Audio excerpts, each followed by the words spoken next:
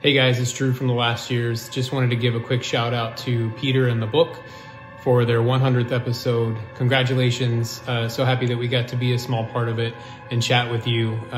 You made us feel super at ease and at home. And we're so thankful that we got to connect with you. Here's to 100 more. Hey Peter, JD from Kicking here.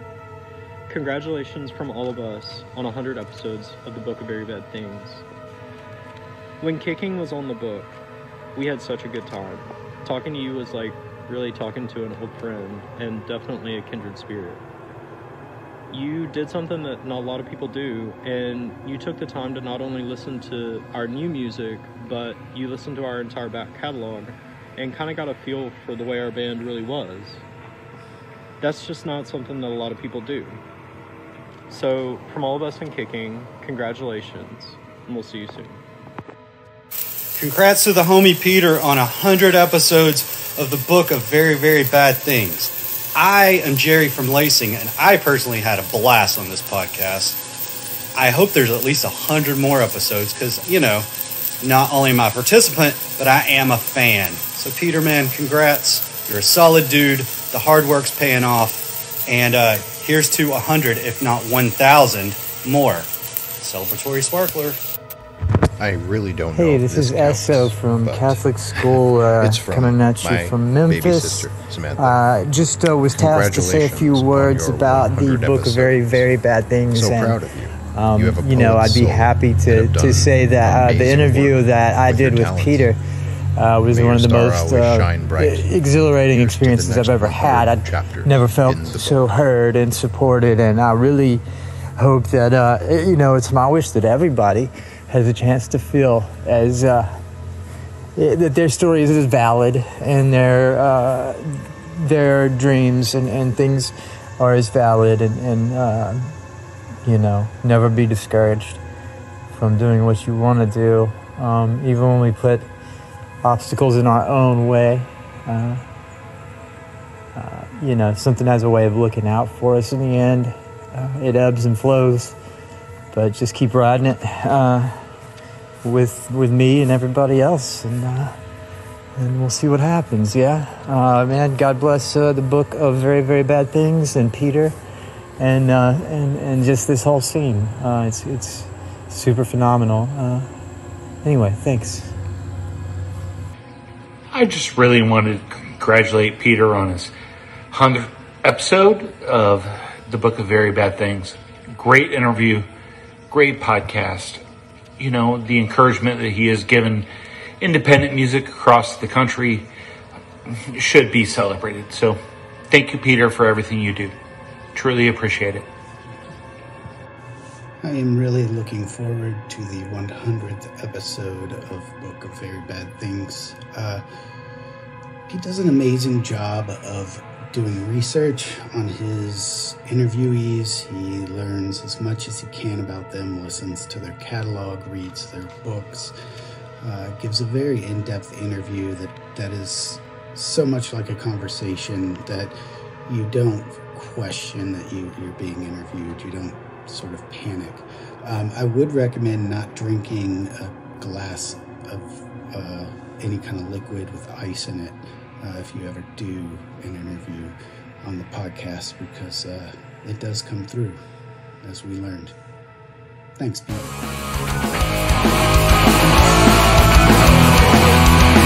If I'm the curse to win this, I would.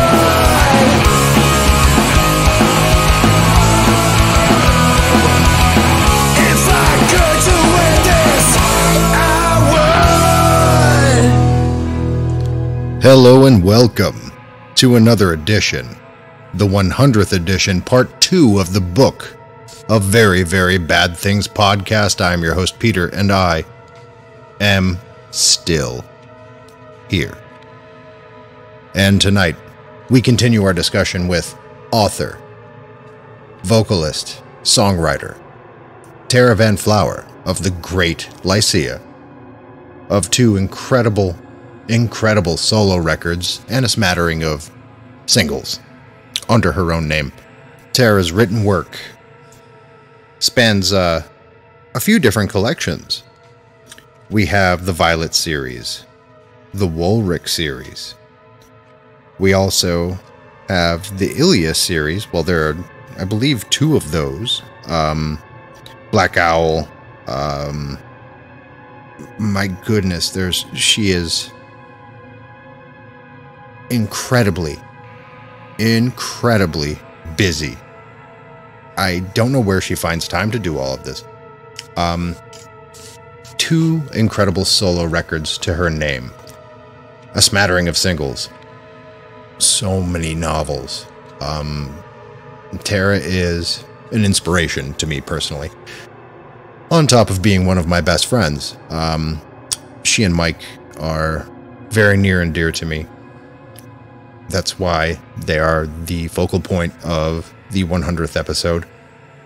And I really hope you enjoy our antics together, as we do have somewhat of a unique chemistry with one another.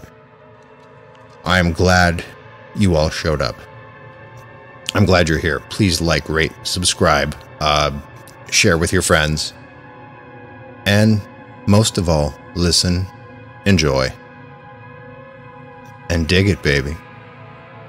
We're not going anywhere anytime soon. Episode 100 is not the end of anything. It is, if anything, a beginning.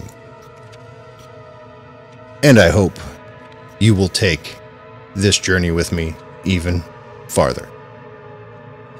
That being said, without further ado, I give to you Tara Van Flower of Lycia on the book of Very, Very Bad Things Podcast, episode 100, part 2. We're going to be taking a short break after this. Few weeks off, 2, maybe 3. I'm thinking 2. To take care of some things at home and, just enjoy a little bit of downtime. And then we're back. I have new equipment. Show's going to sound a little bit different, a little bit better. I hope you are ready for this journey to change. Tara Van Flower, Lycia, the book. Enjoy.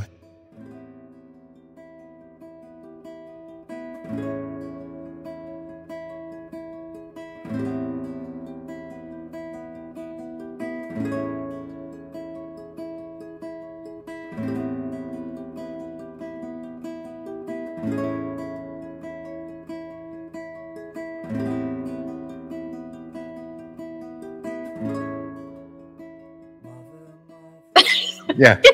Fix all of this, because I keep thinking about how, like, on Star Trek and like all this stuff, how people kind of just live in this like truly cohabitational like whatever, and then there's things like they can just take this wand and put it over your body and heal you, and like all the advanced genetic fixing they could do, or DNA, we're already starting this anyway, but like, maybe that all stems from alien. Well, who knows? Think about this. Think about the fact that the true the Industrial Revolution happened and, far before this, but all of the greatest leaps in technology in in our grandparents' lifetimes even, happened directly after the Roswell incident, because right after that is when computers started to make leaps and bounds. Sure. And we have made more strides technologically in the past 50 years than we have in the past 500. Sure. It's astounding. And subsequently, our brains aren't even equipped to deal with it.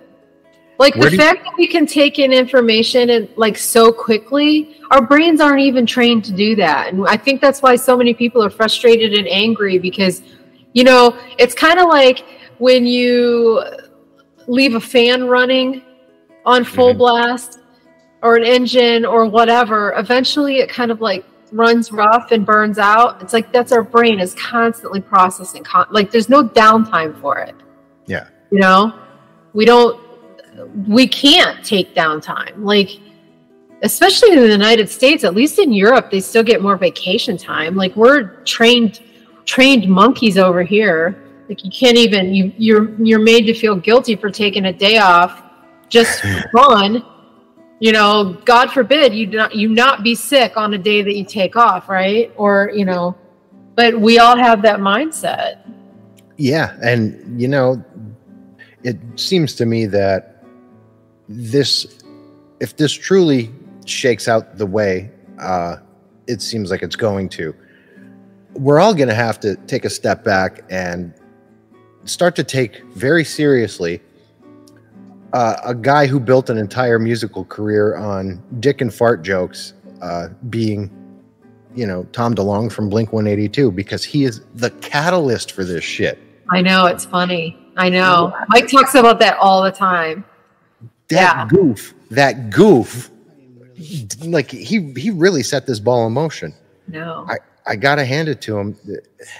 I respect that. I may not like his music, but right. I don't even know his music.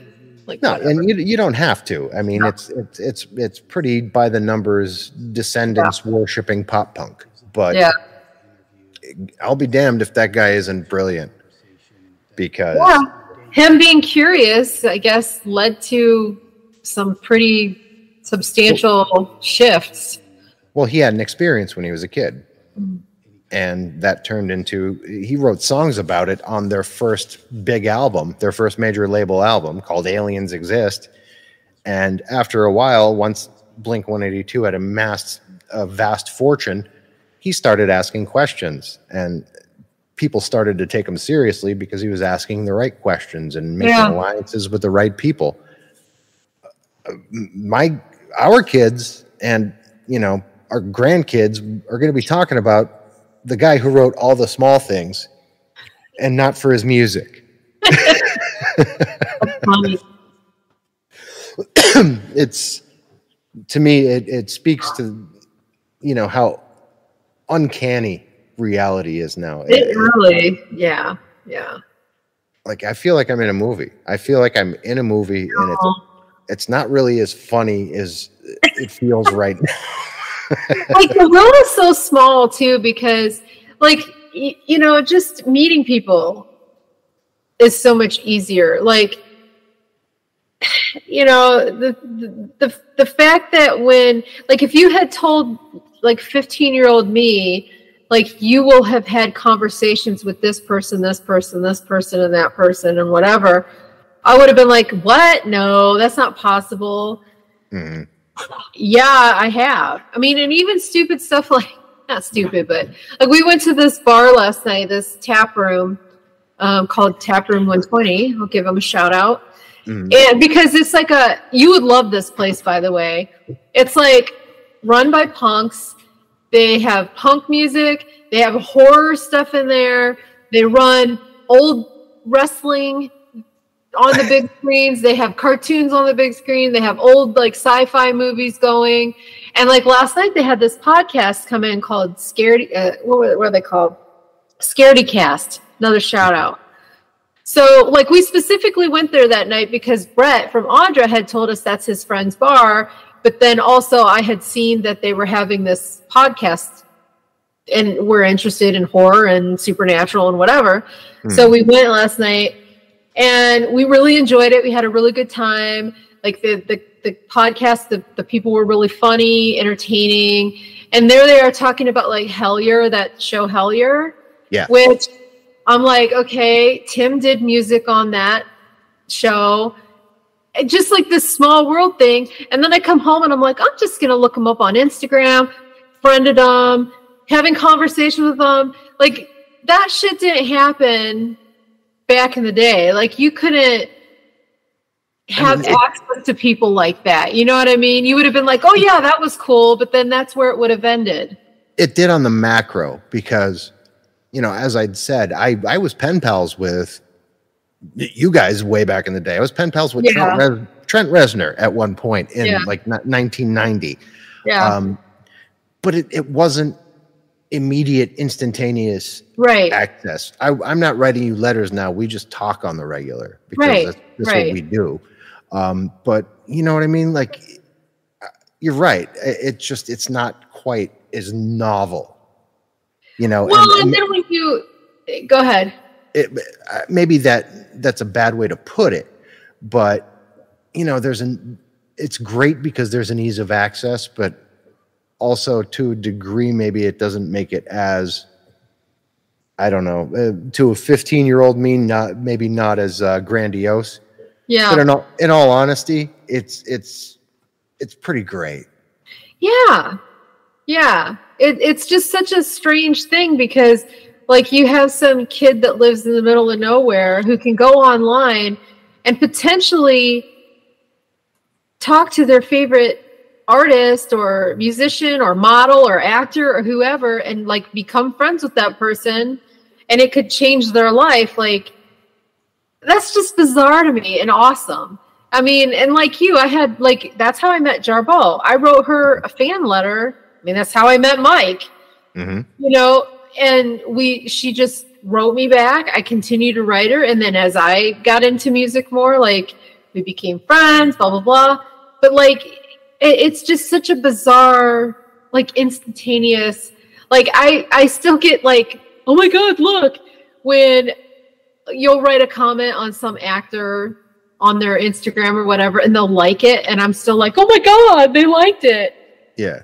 And it's such a cool thing. But then on the flip side of that, I think it's caused people to sort of also be a-holes because they're like, well, you're a real person. The mystique is kind of gone. And I'm going to tell you how stupid you are. And I don't know. You know what, though? I think for as damaging as that is, and especially to young people, that's very damaging. With the trolling and all that shit. Yeah. And I get tons of trolls, tons. It doesn't bother me because I came from a different school completely than the young people of today. Yeah. I was basically an amateur pugilist up in these streets. You know what I mean? I was in fistfights constantly growing up. Words are not going to hurt me. I was raised by a Vietnam veteran. Like, fuck with me. What are you going to do? What are you going to do? Well, and back in the day, like, we really were hardcore bullied. So, yes, like, we were. And I just don't even want to deal with it. That's why, like, on my YouTube stuff, I turned all the comments off. I'm like, you know, most people are positive, but I don't even want to see, like, I'd rather not see 100 good comments to avoid the one bad one. Like, that's just how my brain works. Like, I don't even want to look at it. And so I'm like super quick to cut people off now.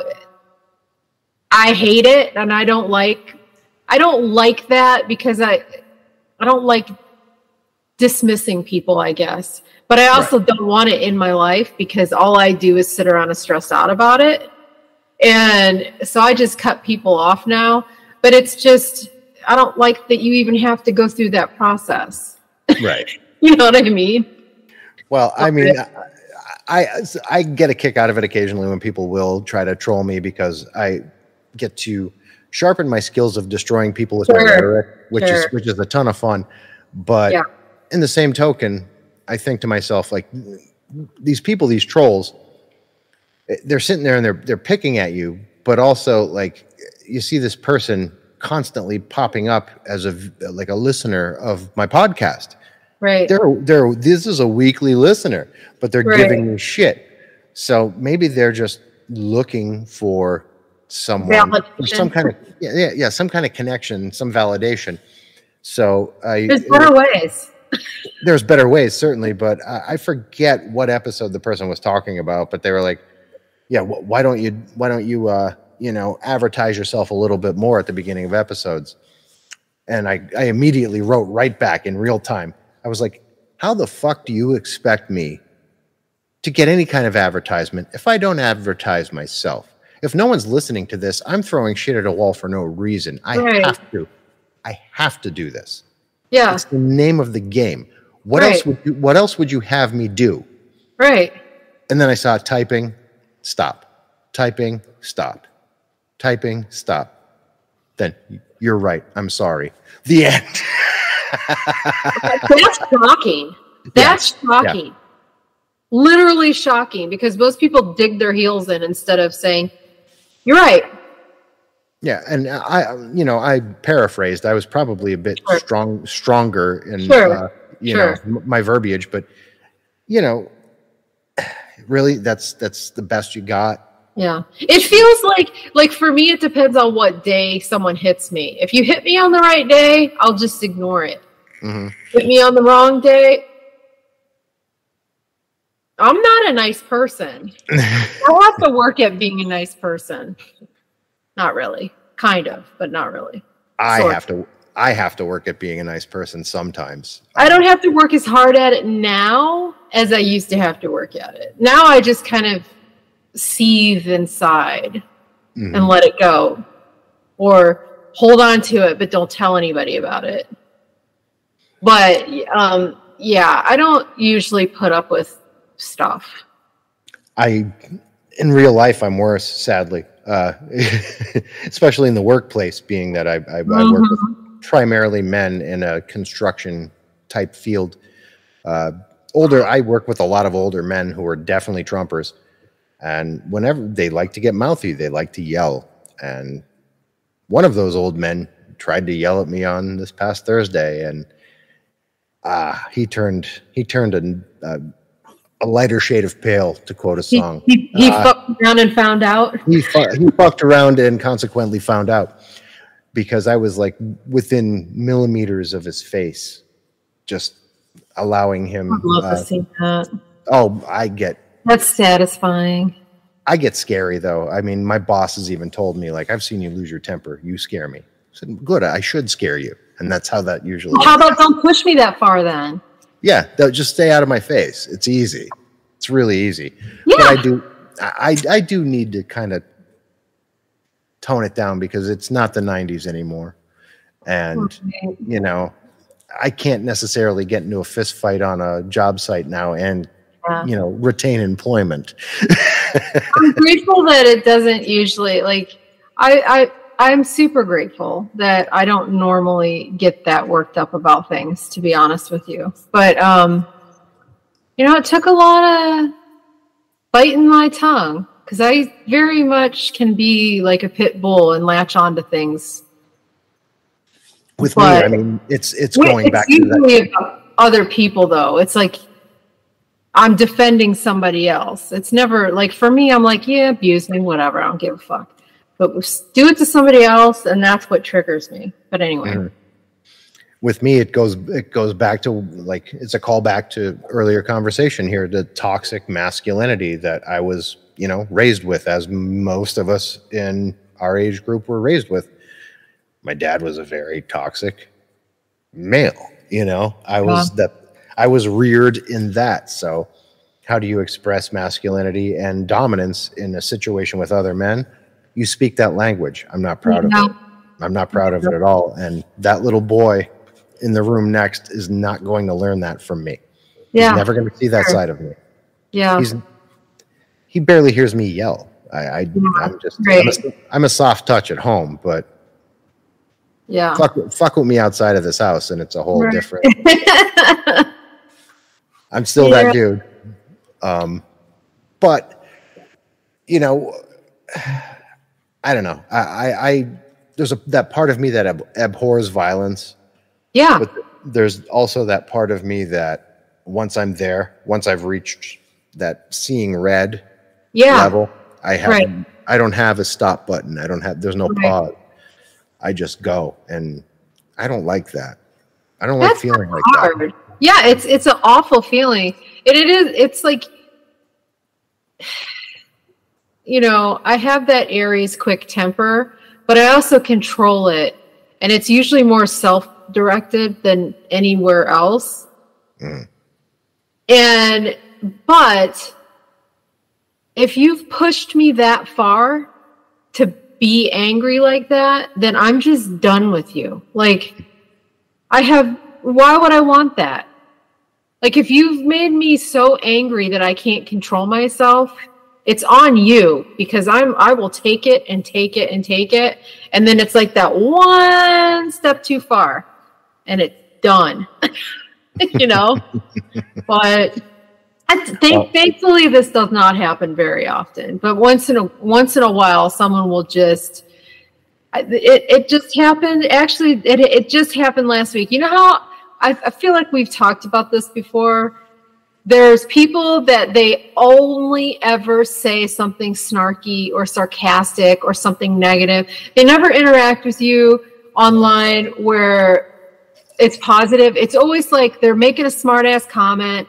They're being negative. They're critical. Everything's negative.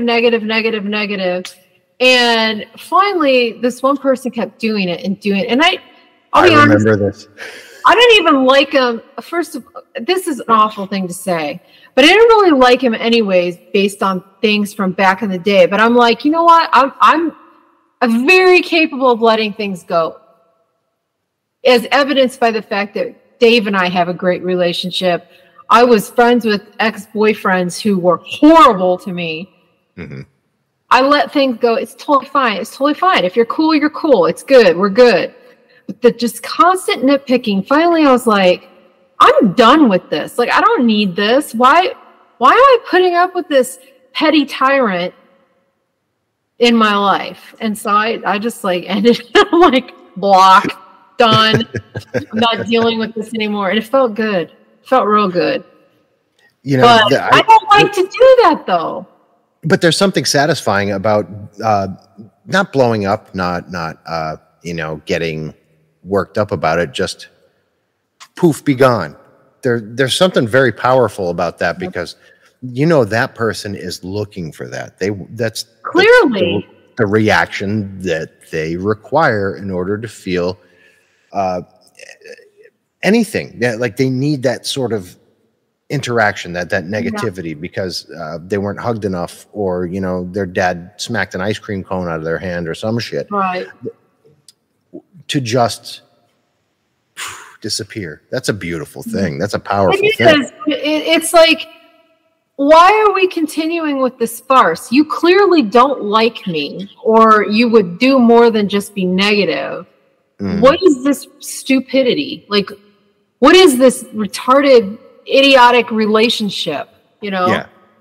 And anyway, it's over. But but I don't like doing it, because like I said, I'm long suffering. That's why I don't say anything and ignore it, or I'll give it back to you or whatever. But then it comes to a point where you're just like, nope, not doing this anymore. That's healthier than the way I deal with things. I can tell you that.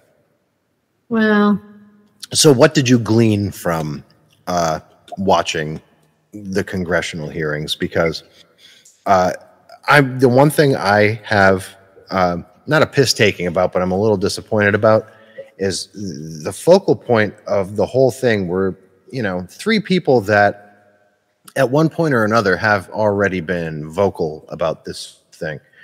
I know in the future that the one gentleman dropped names and phone numbers of people who can corroborate things and are probably not going to want to speak out, but they're going to be subpoenaed. I'm really bummed that that's all they had at this time, and they spent that much time on so few witnesses, when they could have really, pulled out all the stops. That was my one piss taking with it. So I'm not that far into it, because I turned it on mid-afternoon today as I was working. And then, of course, you get distracted by having to stop it and pay attention to what you're doing. And, Dirk coming in and ask me a question, blah, blah, blah, blah, blah. So I didn't get that far into day one. Mm-hmm. But out of the gate, I think the thing that made me literally drop my jaw was, drop my jaw. Mm-hmm. That weird. Was the football field sized ship. And I literally was like, how are they talking about all of this stuff and nobody's freaked out? I mean, and like the other part where the guy was talking about the Tic Tac video, but there was also something in the ocean, in the water. Yeah. And I'm like, I said to Mike, because he was out here too, and I'm like, it's not like they're talking to some like weird random Yahoo off the street. Like, these guys aren't gonna do this in front of Congress and lie about it, because there's repercussions for that. Yeah. You know what I mean? Like, and so that, I think that's kind of what blows my mind, is that they're so blatantly talking about stuff that previously was like stuff you'd listen to on Art Bell and just be like, well, maybe this person's telling the truth, maybe they're not telling the truth, or, you know, stuff you watch on Ancient Aliens, or, you know, whatever. And I'm like, no, these guys are literally testifying in front of Congress. They could get in big trouble, you know, and then they start talking about the threats on their lives and all, and I'm just, you know, that's what's gotten me so far. But so I'm not far enough into it to have gotten to the frustrating part that you're talking about yet. I will say that I get a little irritated when certain members of Congress start throwing up about stuff like the Biden administration and the Chinese balloon, and I'm just like, can we just not, like, can we just not do that right now? Well, the Republican that spearheaded this whole thing, who he's very cool for having done this, but right, he would make these like comments out of the side of his head about like, well, I'm talking about the Tic Tac video, not the communist app TikTok. Oh yeah, stuff like that. Like, that dude, was irritating too. Put that shit away. Like, I know. We're not here for your fucked up politics. We're here for the truth, not your goofed up. We don't want to. We don't care about that. Like you said, it was supposed to be bipartisan. Leave it bipartisan. Stop with that horse shit crap. Another thing, though, I did think was funny is Andy Biggs, who's our congressman or whatever. Obviously, I can't stand him. First of all, he should probably be in jail.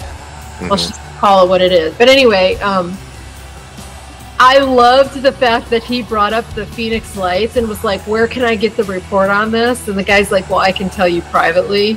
I can't. Yeah. I'm like, I thought that was pretty cool. You know, we live here and everything, and like the Phoenix Lights was such a huge thing. And at the time, like all the crap that you know, the governor came out with an alien costume and like all that crap that happened. And then, of course, down the line, he was like, yeah, I saw it too. You know, but so that was kind of cool. I liked that. And I'm like, boy, can you imagine if we found out, like if we really did, like, because they're all talking about like, we need to release this information so that everybody knows. I'm like, that's awesome. Can you imagine finally getting answers? But also on the flip side of that, that might be terrifying. Yeah. Well, here's the thing. Where you guys are right now is a part of like a UFO cluster, like a hotspot cluster. Yeah. Sedona's a hotspot. Tempe is a hotspot. They're all dotted all along the desert. It's just, and it's active as hell. On the flip side, here in the Northeast, the site of the largest North American UFO crash is about 5 miles, 6 miles from my house. That's amazing. Like things are ramping up, and this isn't just, you know, me talking about my normal like ooh, spooky stuff. Yeah. This is stuff that like it's been on Jeremy Corbell. I don't know that name. He's basically the preeminent ufologist right now. Okay. He was at those hearings. You could see him in the crowd in the background. Okay. He's involved with Tom DeLonge from Blink-182. Okay. He's involved with a ton of people.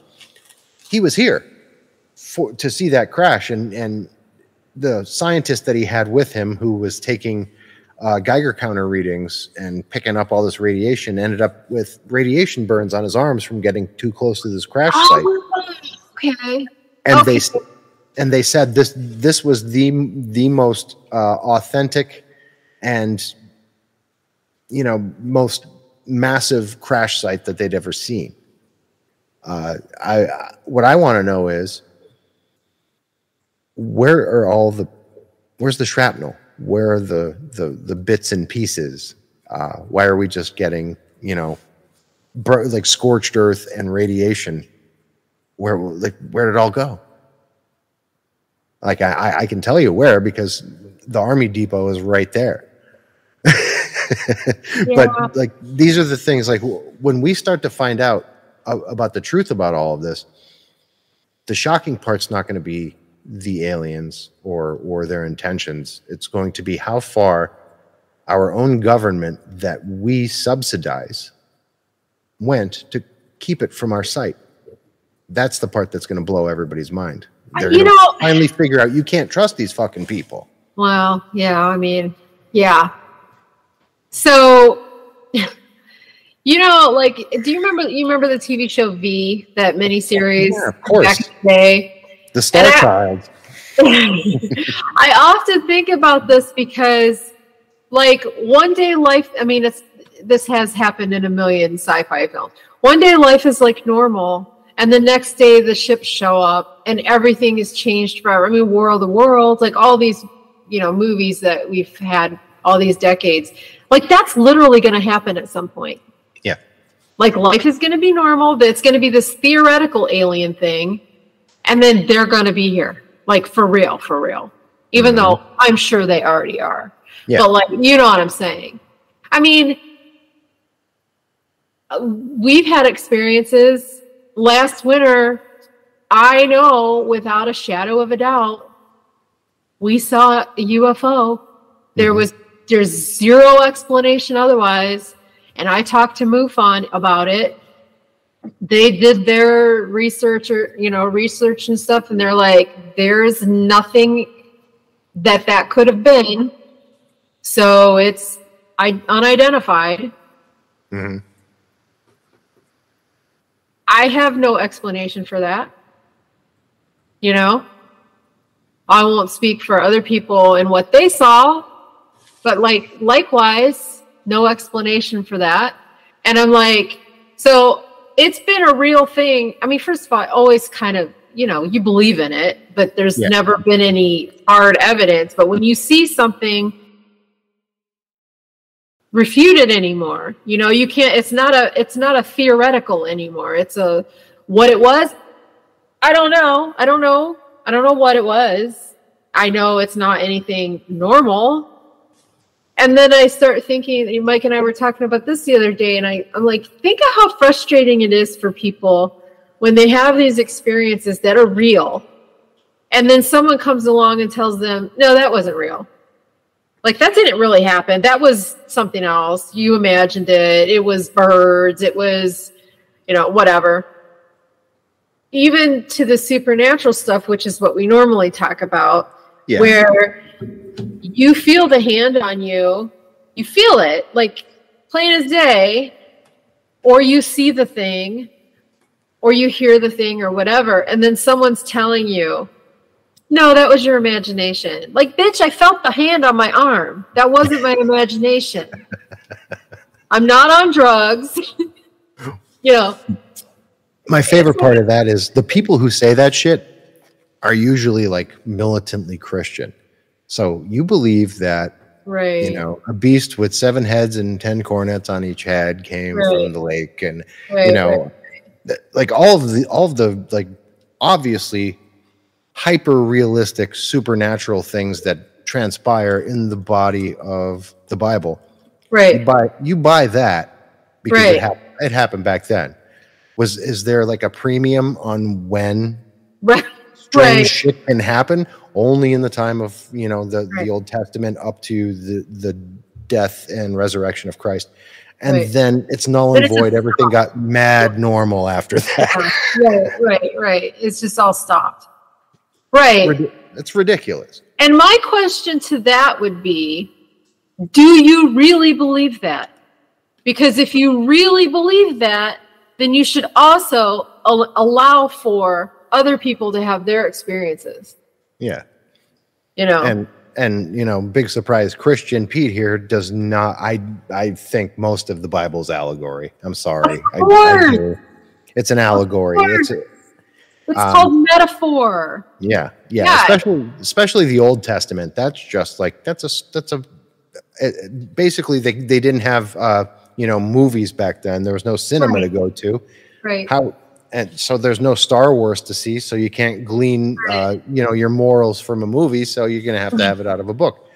Yeah. I always just felt, even like we were talking earlier about the whole creation versus evolution thing. I always felt like creation is sort of the poetic, beautiful description and of creation, and evolution is the scientific. Like, they're the same thing. They're just one of it is written artistically, one of it is written like math. Yeah. That's all it is. Yeah. It's not that complicated to figure out. I still have people like very, very, very close to me who will argue me into the ground. We didn't come from monkeys. We didn't come from monkeys. I don't know. I can't believe you believe we came from monkeys. It's like, well, we did or we didn't. I wasn't there, but the probability's there. Right. Considering you can see, even evolution in dogs. Yeah. And that's a short period of time that you can see how dogs evolved from. Like, it's not that complicated. Well, and why are you such a snob that Adam and Eve as more ape-like isn't good enough for you? Like, you know what I mean? Like, why are you such a snob? Well, here's the thing.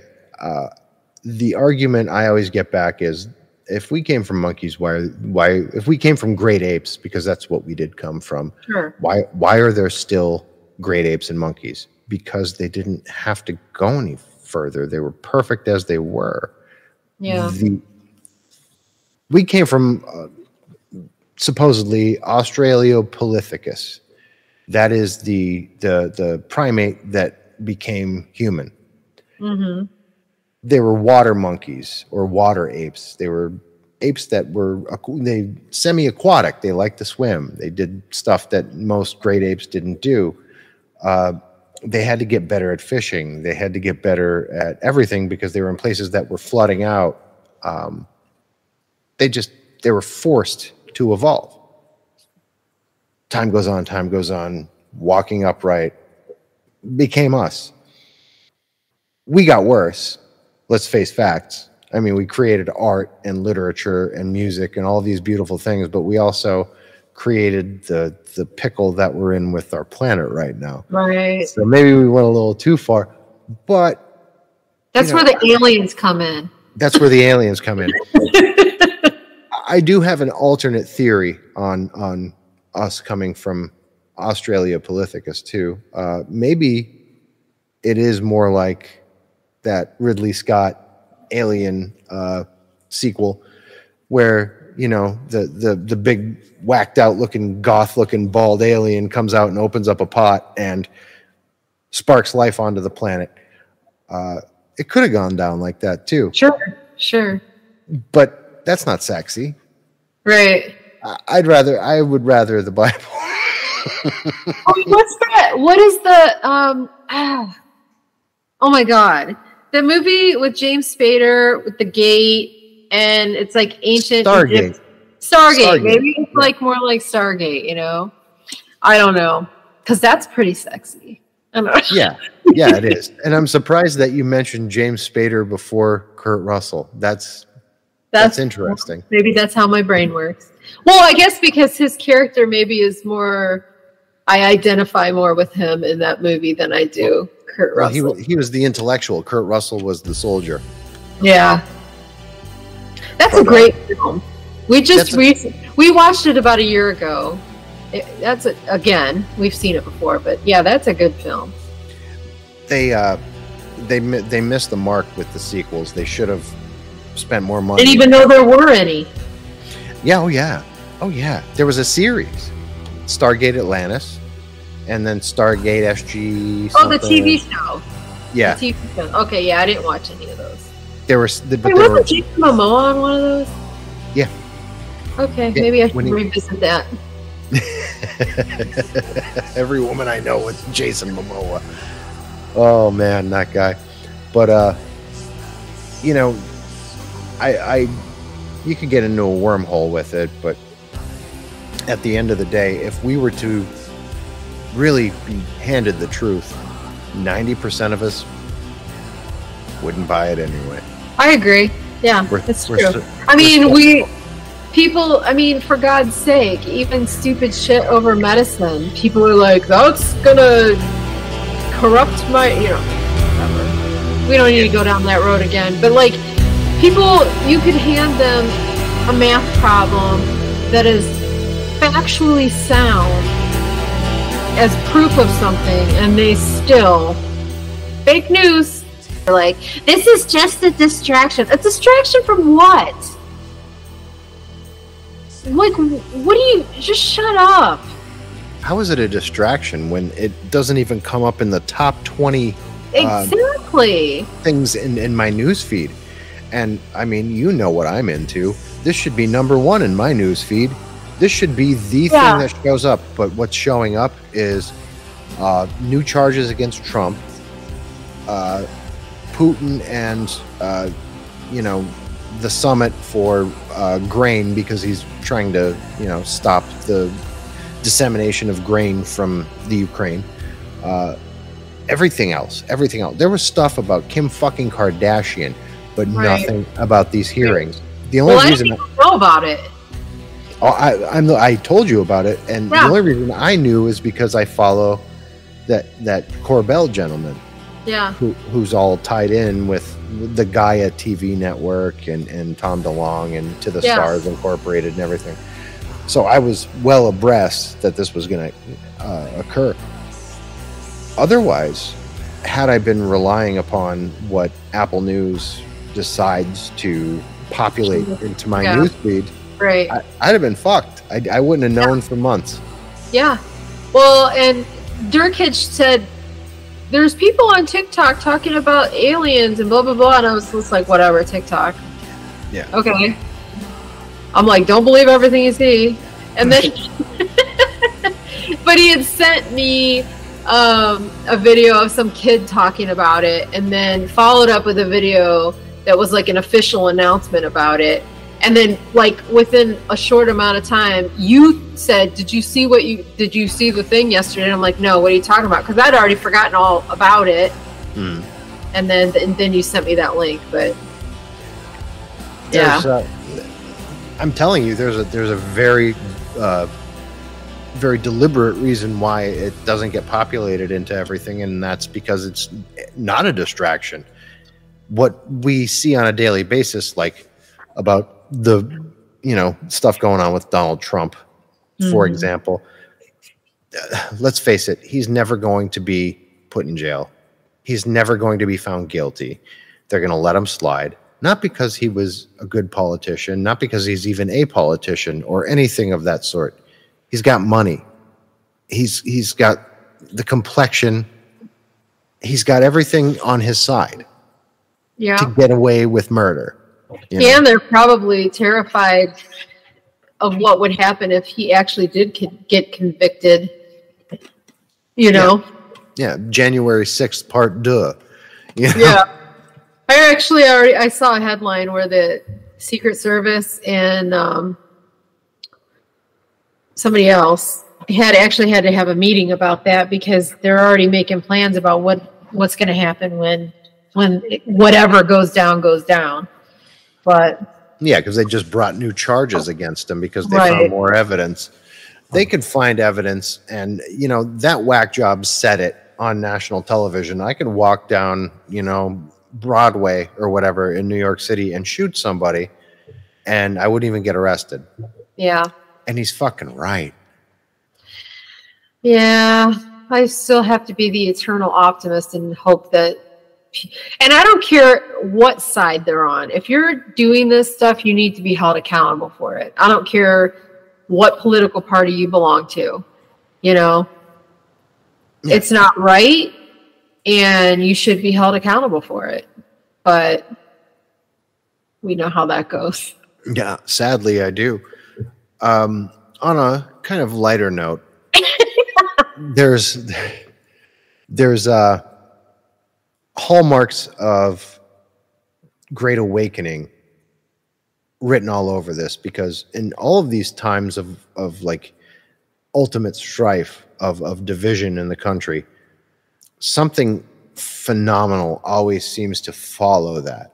I hope so. You know what I'm saying? The So. Vietnam War bore the fruit of civil rights, like the dissolution of Jim Crow and civil rights being, you know, a focal point in the nation.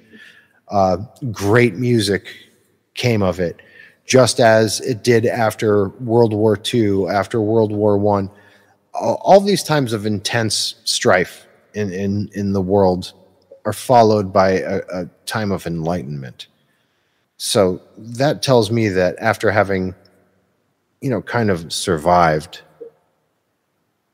Trump and the disappointment of what I thought the presidency of Obama would have been, because I hung so much hope on that man, and ultimately he sadly got corrupted like every president does, and we should never ever edify a president because they're just men, and once you get ultimate power, you're corrupted ultimately.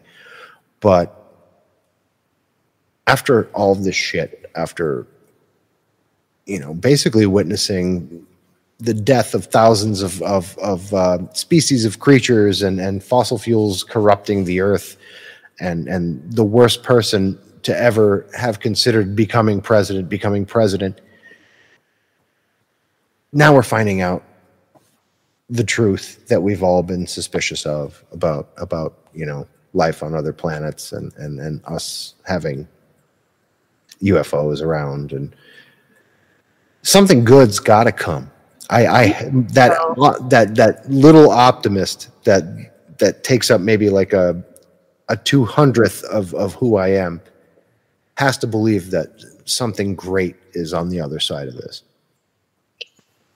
I hope so. I know there's been more than one occasion where I've prayed, just please let them come.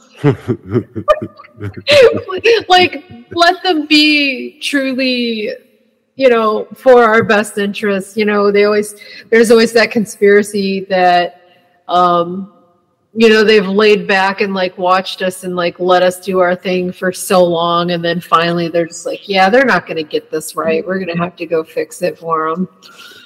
But no, well, I mean, there's also that whole school of thought where once we detonated the first atomic bomb, when we were testing it, when Oppenheimer was testing it, that was like a beacon to other beings, because like, when an atomic bomb goes off, there's an electromagnetic pulse that's so powerful that it shuts down electronics and everything within miles. It also sends out a signal that, you know, will reverberate through space. If there is something bad on the way, guess what, guys? We invited them. well, it's kind of like the end of the one, I guess it was Batman versus Superman, when Superman dies. Mm-hmm. And Lex Luthor says the bell has been rung. Yeah.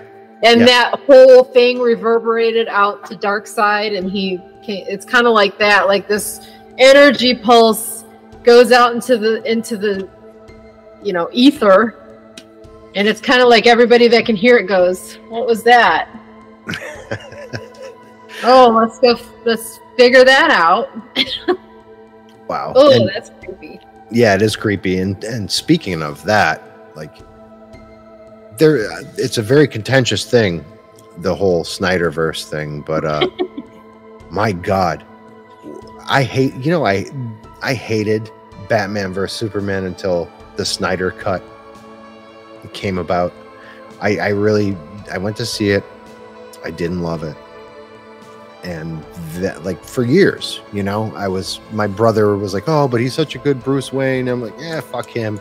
Fuck that movie. Fuck all of it.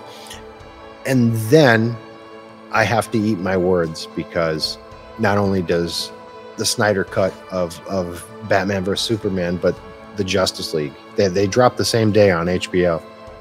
I called off work the next day because I stayed up all night watching this stuff, and I'm glued to it, like riveted. I know. In a very, very intense way. I had such a visceral reaction to his like vision of this, that I fell in love with Ben Affleck, and I always kind of hated his ass. Oh yeah, same. Yeah. You know what I mean? And now I'm going back and seeing his other movies and being like, no, he's good. He's really good. What was I mad about? I shouldn't have been mad at him. It's not his fault that I'm a dick. Yeah, right. I hated the reason why I hated him truly is because when I still had hair, I had the same haircut, that pompadour, because I was a rockabilly looking dude back in the day, as you probably remember, because that's what I looked like the first time you ever laid eyes on me. But my mom used to always tell me, since he was in Good Will Hunting, he reminds me of you. Oh, that's funny. Oh God, I hated him, and I hated oh God, the guy from The Mummy, and he's now in the movie The Whale. Oh, Brendan Fraser. Brendan Fraser. I can't see that movie, by the way. The Whale? I want to watch it because I know it's going to be good, but I know it's going to gut me. I know it's going to gut me. It gutted me. I cried like a baby. I stood in my kitchen with a belly full of wine, watching it on my phone, crying. But when I was in my late teens, early 20s, I grappled with my mom with Ben Affleck because he was first starting to happen. All of the women that I knew, and Brendan Fraser, and then like a little bit before that, when Leonardo DiCaprio was on Growing Pains, he and I had the same haircut. That's funny. Floppy blonde thing going. Yeah. You look just like this. My whole life, I've looked like someone to somebody. Right. Just not me. Right. Like, fuck you, fuck him, and fuck you. It's so funny with the Ben Affleck as Batman. So I was like a massive Christian Bale fan in general. And then him as Batman was so good, right? The best. And so when they announced that Ben Affleck was going to be Batman, I was like, what? That's dumb. Like, no. But then I'm like, okay, I'm going to step back. I'm going to follow my own advice and not have an opinion about it until I've seen it. Because I'm like, why would they hire someone that can't do the job? Right? Yeah. And so I loved Batman versus Superman. And I was like, he's my favorite Batman now. He was so giant. Yeah. Physically, and just the stoicism. I don't know. He was so conflicted. He was so conflicted. He was real. You know. Mike and I both love that movie. That's one of my favorite movies. It's one of mine too. Yeah, it's so good. And then when the Justice League movie came out, and it was the Joss Whedon version. Yeah. We left the theater, and it was just this disappointment because Batman versus Superman had been so great. And then this movie, I'm like, there's all this goofy shit in it. And whatever. And so when people started rallying to get the Snyder Cut, of course I was on board with that. And then we watched that and just blown away at how good it is. But now it's so depressing because we're never going to get the full story that he had for the Vision. I mean, he had it all mapped out. And that's why it was slow, because it was going to take time to develop the whole story. And the stuff that people had criticized it about, it's like, yeah, but it's going to pay off in the end. Yeah. But we'll never get it now. So I disagree, and here's why. Have you seen The Flash yet? Yeah, very good. Very fucking good. Yeah. So good that it's reestablishing the already massive interest in Zach doing the rest of. Well, I hope you're right, because I want it. Well, Mr. Gunn is not a stupid man, and he's going to know a good payday when he sees one. I'm not one of these people who's going to shit on him, because I've been following him since he was making trauma films. Okay. Yeah. He made some great. Slither's a great movie. Slither's an excellent horror movie. Guardians of the Galaxy, the whole trilogy, fucking great. Love them. Yeah. He's not stupid. Once this story arc with Robert Pattinson doing Batman, which I think is very, very good. Oh, yeah. Very good. It's very good. It's Taxi Driver. Him and Ben Affleck for Batman for me are like right here, and Christian Bale's just kind of like right there now. Yeah, but I'm sorry. The story, as far as just story, yeah, it's good. Christopher Nolan making Batman, that trilogy, you're never going to put a patina on that. It's always going to have its own shine. Yeah, for sure. It's just they're different Batman movies. And you know what? I also am a firm believer in you don't have to make things a competition. Like let it be its own thing. That's its own thing. That's its own thing. Michael Keaton as Batman he's a juggernaut. He's incredible. I love Michael Keaton. I love him as Batman. It was fun to see him in Flash. Oh, I loved it. I loved seeing the realization of Nicolas Cage as Superman too. That was made me wild. Very happy. Very happy. God, that was so wild. Yeah, that was wild. Even though it was AI, it was still really cool. Yeah. But you know that the whole Flashpoint story arc in the comic books was a big favorite of mine back in the day. I loved it so much as a DC fanatic. I was never a big Marvel guy. I enjoy the movies now for what they are. Yeah. I didn't read those comic books, not religiously. Maybe peripherally when my friends would hand them over to me because everybody else loved Marvel. I was a Vertigo and DC guy. Yeah. I voraciously absorbed the Flashpoint series and all that it withheld. They need to just let Zach finish it up. I hope so. So. This was an interesting thing to me. So when they announced that Henry Cavill was not going to be Superman anymore, and people were freaking the fuck out about it, justifiably. Yeah. I thought it was interesting that James Gunn he worded it something like, Henry's not going to be the Superman now. Yeah. Now that word, like the way he worded it, put a light bulb in my head because I had also heard rumors that they were going to go down the Kingdom Come route. Yeah. And if you go that route, Superman's an old man at that point. All the heroes are old. So you could bring all those actors back down the line. So I'm like, maybe he's setting up and the kid that they hired to play Superman looks exactly like Henry Cavill. Just like him. And I'm like, maybe what he's doing is the long game in that this kid's going to be Superman now. And then 10 years down the line, they jump forward to do Kingdom Come and they bring back Cavill. And because that's another thing that's weird is, first of all, Henry Cavill's smart to keep his mouth shut. Yeah. But the fact that he hasn't really said anything about it and none of the other actors have said anything about it either.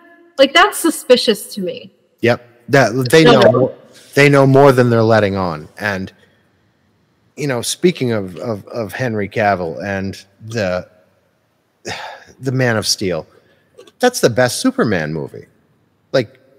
Hands down. Good. Yeah, it's really good. There's people Marvel is obviously they're the Disney IP now. Stan Lee is completely just erased out of it or whatever. But DC always had the better characters, the darker, the more gritty, just phenomenal storytelling. Detective Comics is the best comic book company, hands down. But I've loved Christopher Reeve my whole life. As Superman. That was another thing, seeing him in the Flash. Oh my God. I literally had I started crying just seeing him. So did I. Oh, my heart. But Henry Cavill. Oh, please. What the fuck? He embodies it. He embodies Superman completely. He was born to play that. He was born to play that. But he was also born to play the Witcher. The Witcher. Yeah. Which is over now this season, right? This What is his new? What is his next thing that he's doing? Not sure. He got it. Something got recent. Warhammer. Was it Warhammer he's doing? That might be it. I think so. He's producing, I think, for Amazon, right? Amazon, yeah. Yeah, I think it's Warhammer. I would watch him just stand there, to be quite honest with you. Well, he's a pretty man. He just is. Like a TV show of him just sitting there. I'd watch that. They should probably just make a TV series of him and Aquaman and Momoa. Jason just standing there being like, yeah. Like sitting around drinking beer and like eating steak or something. I'd watch that. Yeah, just being dudes.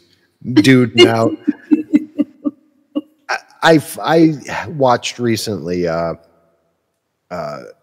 don't know where it's from, probably just from his personal YouTube or whatever. The guy from What We Do in Shadows, the original one. He was the dandy of the group. Okay. Yeah. He directs now. He directs a lot of stuff. Yeah. He and Jason Momoa were at a bar together, just broing out, doing whatever, drinking. This Kiwi and Jason Momoa as this hulking mass of beautiful man. And he's talking about how he always wanted to have this one Nikon camera or what have you. Like it was his holy grail of physical, like, you know, regular film cameras. And Jason Momoa just pulls it out and says, you know, I had this, I bought this brand new, and you know, I love this, but it's for you. And the dude just has this really visceral reaction to him, just giving away this like $5,000 camera to him out of friendship. It's just like, I usually hate these people because I'm a class warrior. You know what I mean? I'm thinking like, you know, fuck you because you got the money, but I don't know. There's something about it that felt very authentically not bullshit about it. Well, and it's not like he came from money. I mean, he was a poor kid. So that I feel like it's different when it's like somebody who clogged themselves up, and like that's not the same thing as someone who's born with a silver spoon in their mouth. You know what I mean? Yeah. Like this was surprising to me too. Randomly, I came across this YouTube thing, and it was like so-and-so eating their last meal, and it was Post Malone, and I'm like, I don't know anything about Post Malone. I know who he is. I met him. He's a great dude. That's what I was gonna say. Like, it's this YouTube channel, and they'll like eat someone's last meal, and the guy prepares it for him, and like he's a chef and all this stuff. And just the way he talked about life and like his viewpoint on things, and like how he treats people and why he treats people, that I'm like, that guy is awesome. Yeah. Like he seems like a legit, sweet, kind-hearted person. He came from hardcore bands. He came from the same scene as us with the punk rock and everything. You know what I mean? I remember his old bands because I'd seen one of his old bands. But that's insane. Sadly, my favorite story about him doesn't include me. I only met him at shows, just like, hey man, great set. He was fucking really, as like you see the videos of him like talking to his fans and being really loving with them. That was him then, but it was easier then. The fact that he still does it now is really big. But it just so happens that one of my coworkers, his grandmother owns a home next to his summer home, which is in like Rhode Island or something. Mm-hmm. Countless videos of Post Malone and her, like his grandmother, like hanging out constantly. Oh, like on the beach. And the one video, and they're not on YouTube or anything because they're personal things, but she's like, they're hanging out on the beach, and she's like, well, we're going to have some friends over, and you know, we're having some crawfish and shrimp and stuff. Do you want to come? And he's like, yes, I want to come. And he shows up at their house. Like he's a real dude. He's a real person. Yeah. He seems very legit. And so like when somebody like that becomes mega wealthy, I'm like, good for you, brother. Like I would love to be in your shoes right now. But so I don't put them on the same thing as like a Donald Trump, where you're born with, you know, never having to worry a day in your damn life and being bailed out constantly. And by the way, newsflash, an alien has just appeared in our home. Uh-oh. So we're about to reveal something. Oh my goodness. They're made this mask. Take it, like show it to him. He made this mask. Yeah. Isn't it cool? You know what it looks like to me a little bit? Do you remember the slee stacks? Yes, it does look like a slee stack. It totally looks like the tongue sticking out. It looks like a slee stack, like straight up. That is. Yeah, he took this. You know the Jurassic Park masks, like kids' masks? Yeah. Right. He bought one and then hand painted all of it and like glued all this fur and like remade the straps on it. The straps like literally hurt before. Yeah, because it's for a kid, like a littler kid. So he had to remake the straps for it to fit on his bigger kid body. But yeah, he's always creating these costumes and props and stuff. Dirk, is that a Velociraptor mask originally? It wasn't a Velociraptor. It was just one of the Jurassic World ones that are only like $15. So yeah, I don't know what dinosaur it was. I can't remember. It was just one. But yeah, he completely repainted it. I think Dad's asking for you. I think he just said, "Where are you, bro?" Okay, I need to go. He's getting suited back up.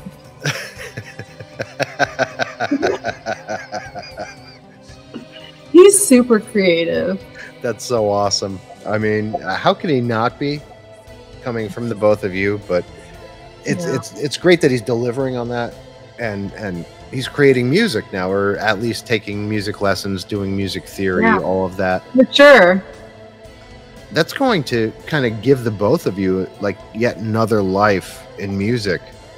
Yeah. Not to say that you're going to be like the Dark Partridge Family or whatever, but I would love that. I would secretly love that. They're like I definitely have had. We've definitely had conversations of playing shows with him on synth. Yeah. Because he's already a better musician certainly than I am. But he's really good on the piano. Like his piano teacher loves teaching him. Like she told us last week, she was like, I just love it when he comes for lessons because he really genuinely cares about it. Like some kids go there because their parents make them go. He's there because he loves the piano, and then you can tell. But like the fact that he, like you said, like he's learning music theory and like she has him writing his own songs, like all of this stuff. And then he also, over the summer, because we wanted to give him things to do that were constructive, he also took drum lessons. So he took drum lessons all summer also. And then he'll have orchestra for a full hour every single day in 7th grade. He was supposed to be in choir also, but they must not have had room in choir. So they put him in art. So he'll be in art for a semester, and then the second semester he'll be doing culinary. Nice. So he's super stoked. So he was bummed he didn't get choir, but then now he's super excited because he's getting art and culinary. So that's pretty cool. See him, Kanan, at the ripe old age of 4, I got him a DW Junior drum set, and he's already that's awesome about it. That's already he's passionate about it in a very I guess grindcore would be a good way to put it. That's awesome.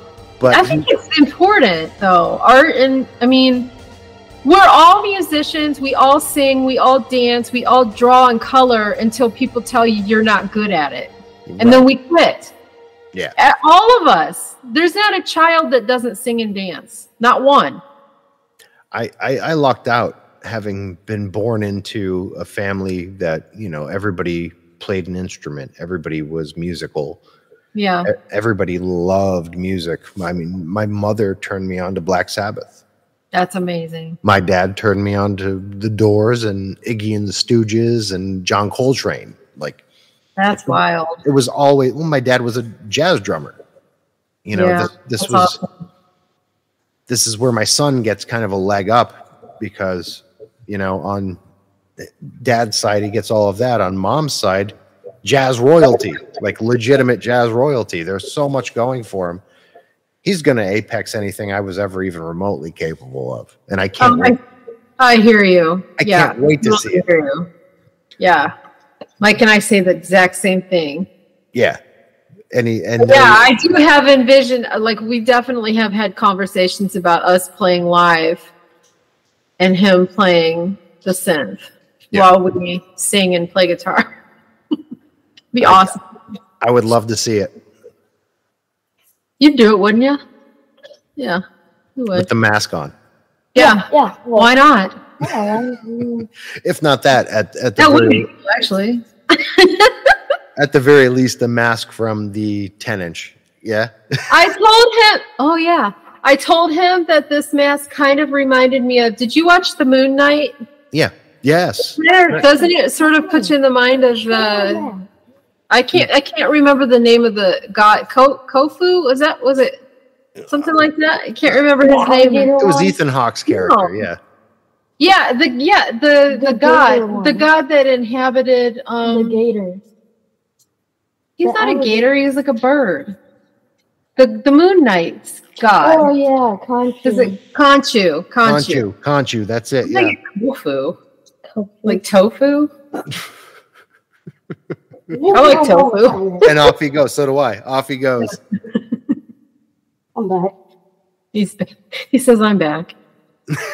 But yeah, I was thinking about this. I'm like, God, I haven't talked to you since last Halloween because we did the Halloween thing, and I don't think we've since then. Not in real time. No, so it's been like almost a year. Yeah, that's kind of weird. Incidentally, the person most present on this show, with the exception of myself, is you, and then second. I'm sorry. Is Dirk. Michael? Oh, Dirk. And then Mike. I was thinking Malarkey. Oh, Malarkey's been on a lot. Yeah. And so has Damien Moyal from Damien Dunn and As Friends Rust. He's been on a lot. That's cool. Malarkey shows up a lot. That's awesome. He's another one like you guys. Like once we kind of got acquainted. Yeah. It just never shut off, I guess. Yeah. Well, I felt like I knew you almost. I mean, we did meet before, but it was a million years ago. But like, I really felt like I know this guy. Yeah, absolutely, absolutely. You also did see me in kind of less than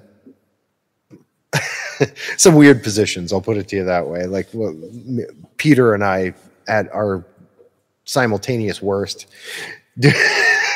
Like wrestling with each other and doing terrible things in various states of see, I don't remember that. Yeah, it was I think it was in New York. It would have had to have been in New York with Typo Negative. Peter and I were a mess. We were indulging in things that young ears shouldn't hear about, as it were. I don't remember that, and if it was the Typo tour, it was because I was disassociating from myself. That makes sense. Trying to cope. That was one of the times we ran across one another, and how I ended up there is even convoluted because I wasn't supposed to be there. I was supposed to be, I think, going home for something. Something was going on at home. I decided to stick around not because Typo was playing, because I'd seen them umpteen times. It was a dime a dozen. They played in this area religiously. So I was like, okay, I'm going to see Lycia. And there was other bands playing that I liked, and I was going to go and see Josh and Pete since I hadn't seen them in a little bit. And we got into some stuff that I may or may not have shown up with. I'm not entirely sure, but it was New York. All bets were off. Yeah, we really kept to ourselves because we didn't want to. First of all, it was like shell shock, and then also like we're the kind of people that don't want to get in the way, so we just kind of go off someplace. I remember seeing you guys, though. I remember vividly seeing you guys, and then I don't know, like things became a blur around those dudes, especially around Pete and around one of the guys from the road crew. His name was Jimmy. He was an absolute pirate of a human being. And he was from Pennsylvania as well. We had a shorthand, and that shorthand turned into some of my more toxic leanings as well. And we would go and score things that some of the other guys associated with Typo Negative were not cool with, but we'd show up, and Pete was always in, and some other people in the band were always in. I'm not going to blow their spots up because they're still here and have to answer to their families, but we got into some shit together, and it wasn't like anything that we could do time over, but we were partying. Yeah. I'm glad you don't remember that. Because I definitely don't remember it. And in fact, if it was actual New York City, we were so shell-shocked by everything at that point that legit, as soon as we walked off the stage, we left. Like, we literally just left because we were just like, at that point, in protect ourselves mode. So, yeah, we didn't stick around. I remember seeing Sam as well. Yeah, Sam was at that one. Yeah, Sam did that whole tour with us. He did sound, right? Yeah, he did. He did the whole thing. Yeah. So probably your only real recollection of me would have been from music then at CC's. Yeah. Or maybe one of the other times you would have played the Project Fest. Yeah, right? we played Chocadero. Yeah. I was there for that too. I was doing street team stuff for Project back then. Did we hang out on the sidewalk? Because I remember yes, we did. After that show, I stood outside and hung out with a group of people. Yep. And one of them had been a pen pal that I had met because he was also a Christian and was involved in this underground Christian music scene that I had no idea even existed. And it was actual good music, not like that corny, like you wouldn't know it was Christian music if nobody told you what it was about or whatever. And so I remember being like kind of blown away meeting this guy in person because I had been corresponding with him and he was like sending me cassettes back then and like CDs of like bands and stuff and being kind of like, oh my God, I can't believe I'm not the only Christian person that doesn't have horrendously bad taste in music. Yeah, that's that would have been, oh God. What's trying to remember. Nathan. That sounds right. Nathan Jones, it sounds right.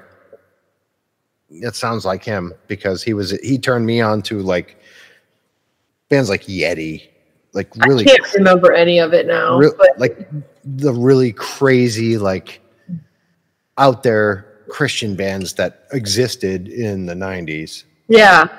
Yeti was a big one.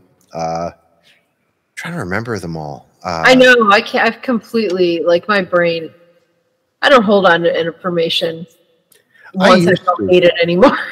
But I used to, but it becomes more difficult as the years go by, for certain. Yep. I'm bad about that anyways. I mean, I told somebody a couple weeks ago, if somebody said to me, write out your album, your songs on your own solo albums, I wouldn't be able to do it. I just don't. My brain doesn't work like that. I couldn't do it for Lycia either. My brain just doesn't work like that. Like I work on something, I'm into it at the time, obsessively, and then once it's done, my brain goes, okay, let's move that over here and move on to this thing over here. I hate that my brain works like that because like I'm super jealous of people who remember every fact about everything they've ever done. There's collaborations. I had somebody post a band on, like, ask me, there's this band such and such, and I'm like, I have no idea who you're talking about. They're like, you did vocals for them, and I'm like, sorry, like my brain. Well, I think people need to understand something about that too. Unless you were like present in the studio That's also a part of it. You know what I mean? Like a lot, like the way things work now, if you're going to do vocals for a project for someone else and it's just a one-off, you're usually recording at home and then 100%. Sending them like a track. You know, it's not the same. That's part of it. That's definitely, because I'm not involved in the full creative process of it. It's literally like, here's the song, do something for it, you know, and it's over. Like, I don't have anything to do with the art, the lyrics, none of it. It's just like, so, but it still makes me feel like a dirtbag. Like, no, because I can't believe I can't remember this shit. It's, you know, Dead Again right behind me here. Like you showed up in the studio for that. No, right? I didn't. No, you didn't. Nope.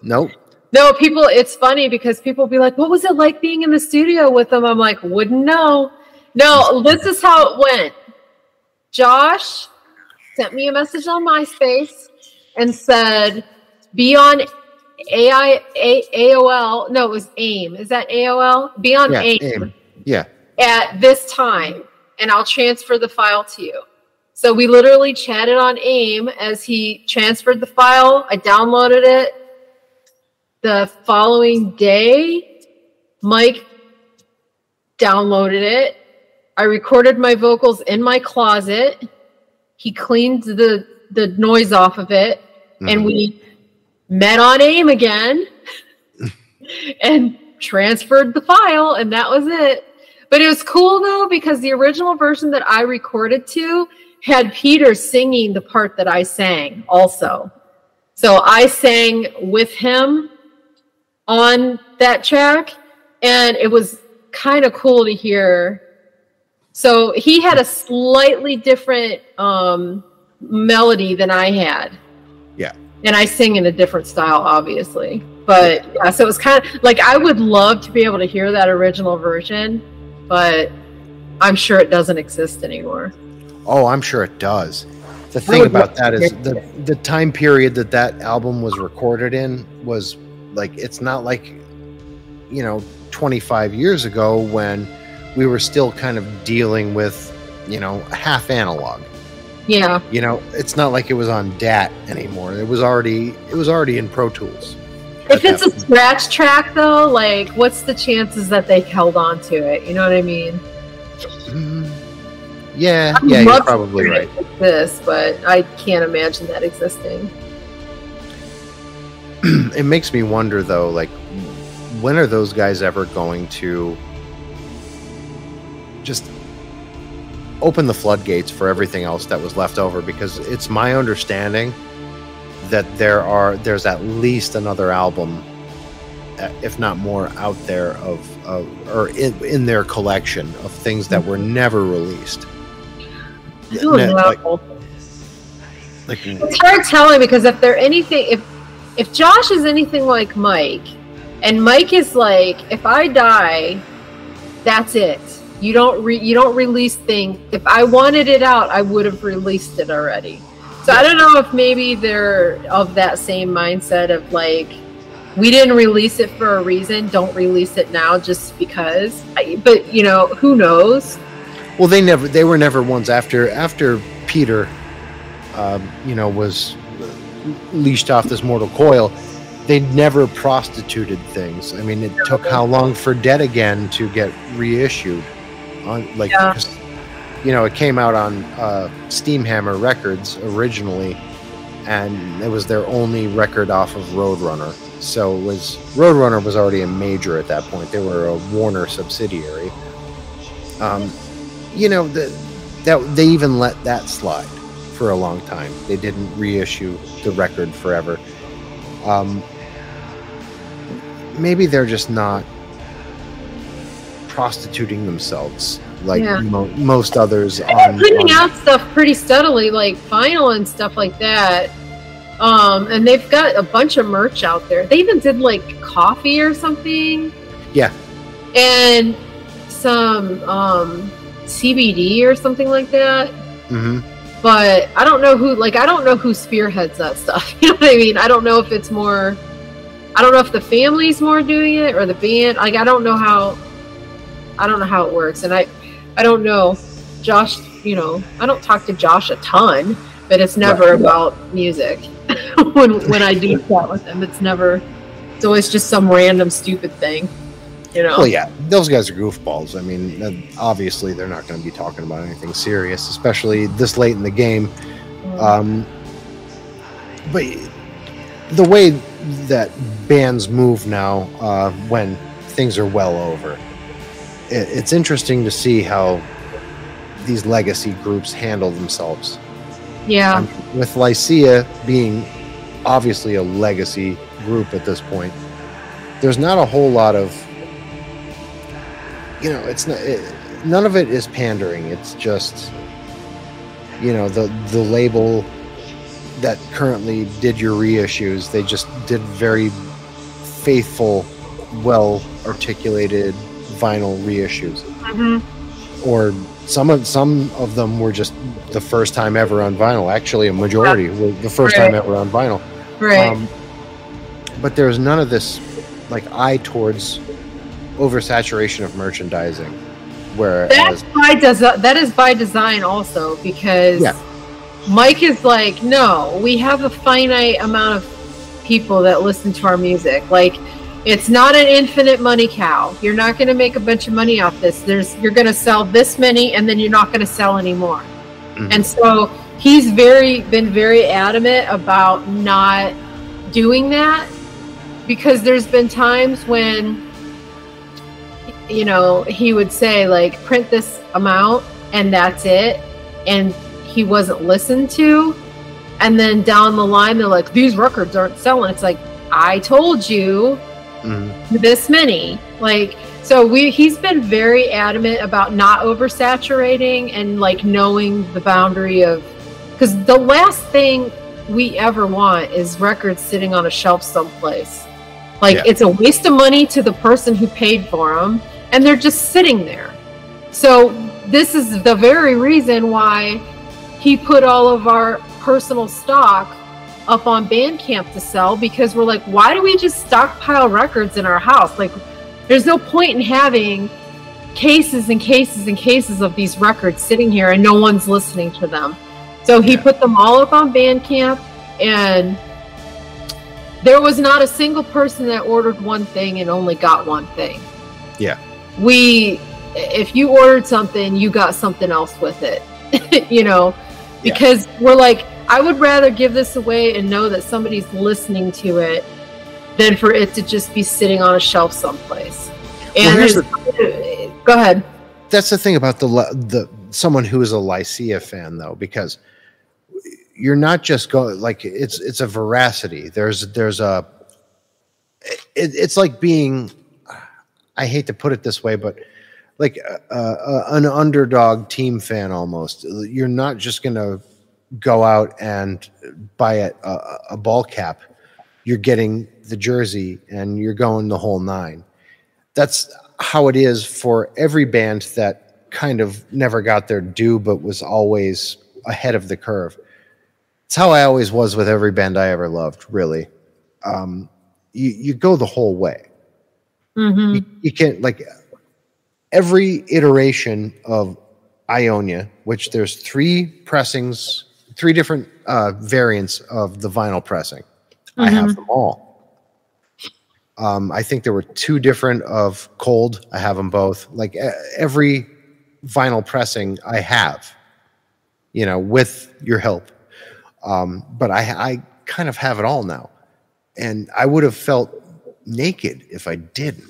And I felt like that too. I'm like, because when we were designing these, and you put yourself well, which one would I want? I'm like, there's no way I could pick. I want all of them. Yeah, they're all. It's hard. And I go through that too when I'm buying somebody else's vinyl. I'm like, I want all of them. They're all beautiful. It's hard. That's why, I'm sure that's why Soft Kill kills it, because they put out these beautiful products, and as a fan, you're like, okay, well, I got this one, but I want that one too. Yep. And you could probably ask, Nicole and Toby. I've probably ordered every variant of every vinyl and cassette of everything they've produced in the past decade or so. religiously. Yeah. Because I know that it's a real thing. They're not. Yeah. This isn't just some money grab. No, not at all. Not at all. They're doing this from home. Yeah. They're running this now out of Chicago, but out of their home, out of their little red house in Chicago, they're fucking doing this shit. So it's laborious. It's not just some guy in his mansion collecting royalties off of a product that some other person is coming up with and designed it. Yeah. It's all, and it's not an abuse of their fan. You know what I mean? No. Because like some people are that way. They get greedy, and it's like, well, I'm going to release this because I know these people will buy it. That's never ever entered our brain. Like literally, it's always that. First of all, we want to have it on vinyl because it's freaking cool to have your record on vinyl. Yeah. And that you design, you helped design it. Well, you did design it. Mike did all of our design. And I had a hand in picking colors and all that kind of stuff. And, but like, it's never like, let's have 3 variations so one person will buy all 3. No, it's because we want those cool freaking colors. And, and even with the whole Bandcamp thing, like Mike years ago made everything name your own price because it was like more important for people to be listening to the music than for us to get 99 cents or whatever it is. You know what I mean? Like, yeah. You never hear us complaining about people downloading music for free or listening to shit on Spotify or whatever. It's like, I don't care where you're listening to it. The fact that you even give a shit enough to listen is mind blowing after all these years and all the drama of it all.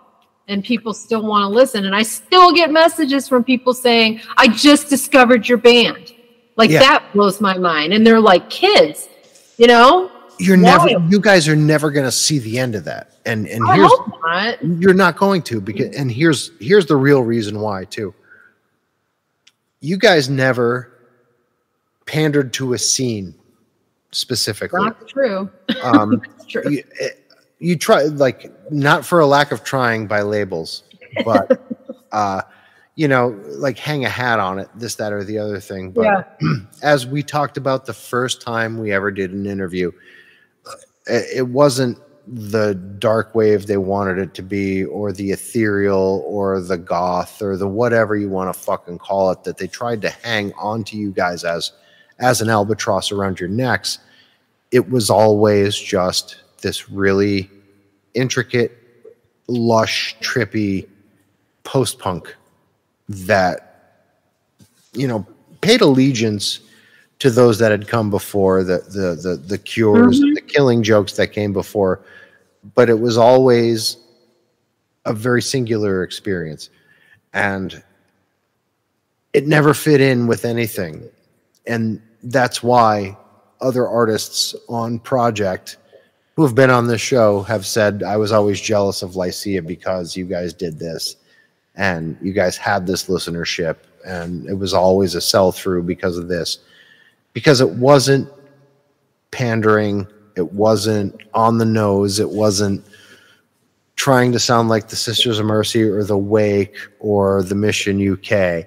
It was its own perfect little monster. And you get to carry that for the rest of your lives as being your legacy. So you're always going to get this new person who's going to crop up and be like, yeah, I just found this. I can't live without this. Here's why I love this. The same way Pink Floyd are going to get that forever. The same way The Clash are going to get that forever. The same way Slayer are going to get that forever, because it's its own thing. It didn't buy into the hype. You know what's interesting about that too is we didn't fit in back in the day, and at that time it was a hindrance, right? Like, people would be like, ugh, like that's not what I expected or whatever. But now at some point it went from being a hindrance to a benefit. Like, yep. Like now because you kind of weathered the storm of it, no one expects you to be anything now. Like, you go from being expected to be a certain way to like, oh, you're not, so it's cool. Like, I don't know when the switch flipped or whatever, but now it's like people just leave us alone to do our thing and it's fine. Like, no one ever goes, now, you're not goth. Like, nobody gives a shit anymore. And I love that. That always existed, but in very, very finite numbers. Because I recall way back, seeing, you know, like pictures of Mike in flannel with long hair, and you with always these very interesting haircuts and great makeup that what it was, but yeah. That obviously like it was crazy. It was more punk, more Nancy Spungen than Susie Sue. You know, it always had that you know, bite to it that wasn't trying to play into the whole goth mystique. It was always more like a middle finger or a thumb in the eye to that. That I always found revelatory. That's why it spoke to me. That's why I hate to keep shitting on Project because, you know, great label, such cool stuff happened there. No matter how it all shook out. Yep. You know, it was a nice little place for you guys to be. It was cool. It was different. It wasn't Cleopatra Records, which Cleopatra is a neat little spot now to be too after all these years. But Project was kind of perfect for you to be in because it was kind of an eclectic mix. Mm-hmm. But there was nothing quite like Lycia there.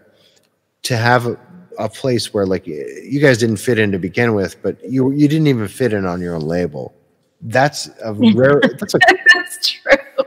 That's a cool, rarefied place to be. I wouldn't trade that for anything. Yeah, I'm definitely like. I mean, I am very, very proud of Mike that he's always done his thing. And yes, there were times that he bent his will to somebody else's and whatever. But the music was never affected by it. You know what I mean? Like decisions were made that weren't our choice necessarily, but that was marketing. Yeah, and it was like art and whatever. But the brilliant thing of it is now is that he's literally will walk at it. He'll just walk. If things aren't going to go the way he envisions it, and it's not a like, I need to have my way or no way or anything like that, but it's just like he kind of said earlier, if he plays some shows, cool. If he doesn't play some shows, cool. So it's like, oh, that guy's going to come out on vinyl. You don't want to do it the way I envision it, then I won't put it out on vinyl. Like, it's a freeing mindset, and I think a lot of that, too, stems from the fact that art truly is just art for us. It's not paying our bills. It's not, I mean, it helps pay the bills, but we're not relying on it to pay the bills, so we don't have to be as stressed out about shit like when you're a touring musician that has to pay their bills based off touring, and, you know, it removes a whole lot of that pressure, and plus the whole age thing, it's kind of like, I'd rather not do it at all than compromise. Yeah. So, I mean, and that took place years and years and years ago. We were still young people when that attitude came in. But, yeah, it's just we're in a good spot because we can do it, we can not do it. It is what it is. You know, like he said, if he's here playing for the Greyhounds and Dirk, that's just as good. So, I don't know. We'll see. I don't know what is next, if anything. But I just hope that the remainder of the catalog that hasn't been reissued by the label finally gets to get that same care and treatment, because that first surge of records that you know, got that kind of care as far as you know, reissue and how beautifully it all came about. I just hope that somewhere continues, because I thought that documentation and that reverence for something that didn't necessarily need to be improved upon just gets documented. Yeah. I think that's very important. And at the very least, I hope that label has the foresight to follow through with the rest of it. Selfishly, I want to see them all on vinyl also, just because it blows your mind to see that stuff in that beautiful packaging and with that beautiful art. And Avant-Garde has been insanely generous and supportive. Like, I literally can't say enough good things about them. They're fantastic. But Mike is very measured in what he does and how he does it. So, I need to see Estrella on vinyl. That's what I need. That's what I need. I think I want to see Burning Circle. Yeah, I mean, I would love to see Bleak, and I would love to see Mike's solo out. I mean, but again, I'm selfish and I want all of it. Yeah, but vinyl. I mean, Mike, that doesn't need to come out on vinyl. I'm like, yeah, it does.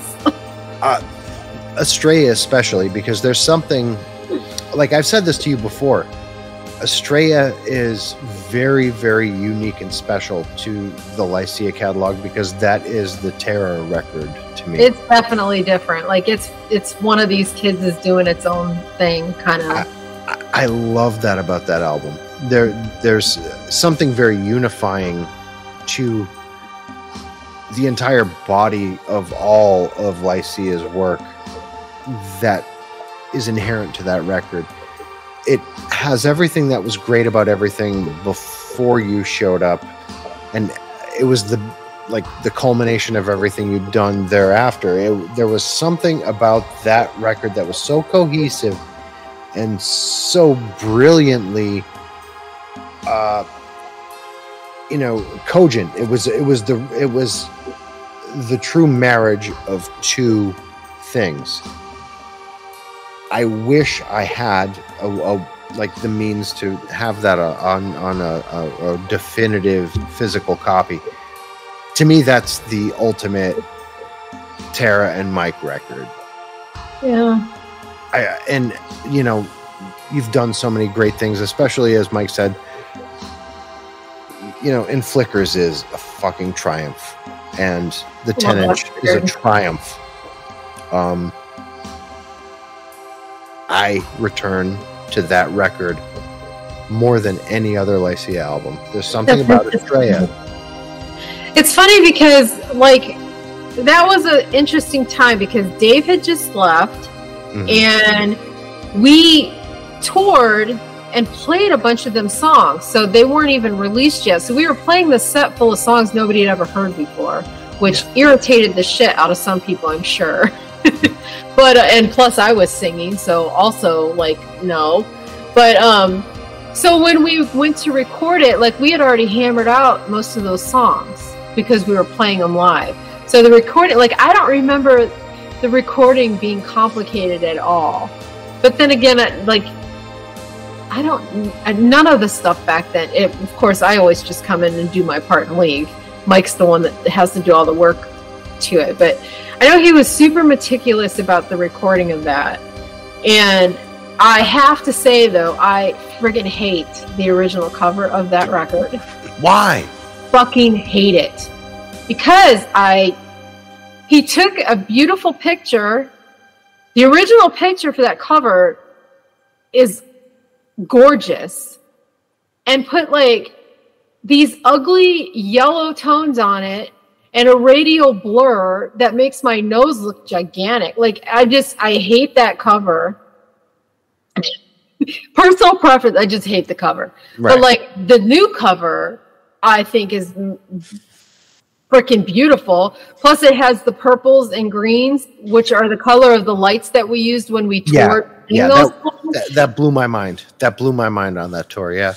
So I love.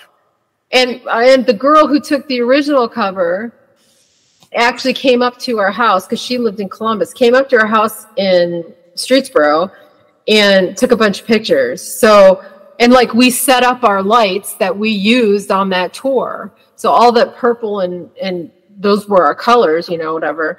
But like, I love the new cover, but yeah, I never liked the original. You know what though? The row I didn't like, but anyways. You know, the original cover was not the promo cover. What was the promo cover? The promo cover was more akin to the new cover.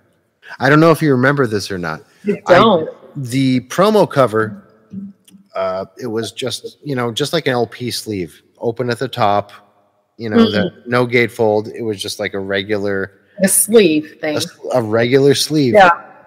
And it was matte finished. Oh, interesting. Purples and there was a dark,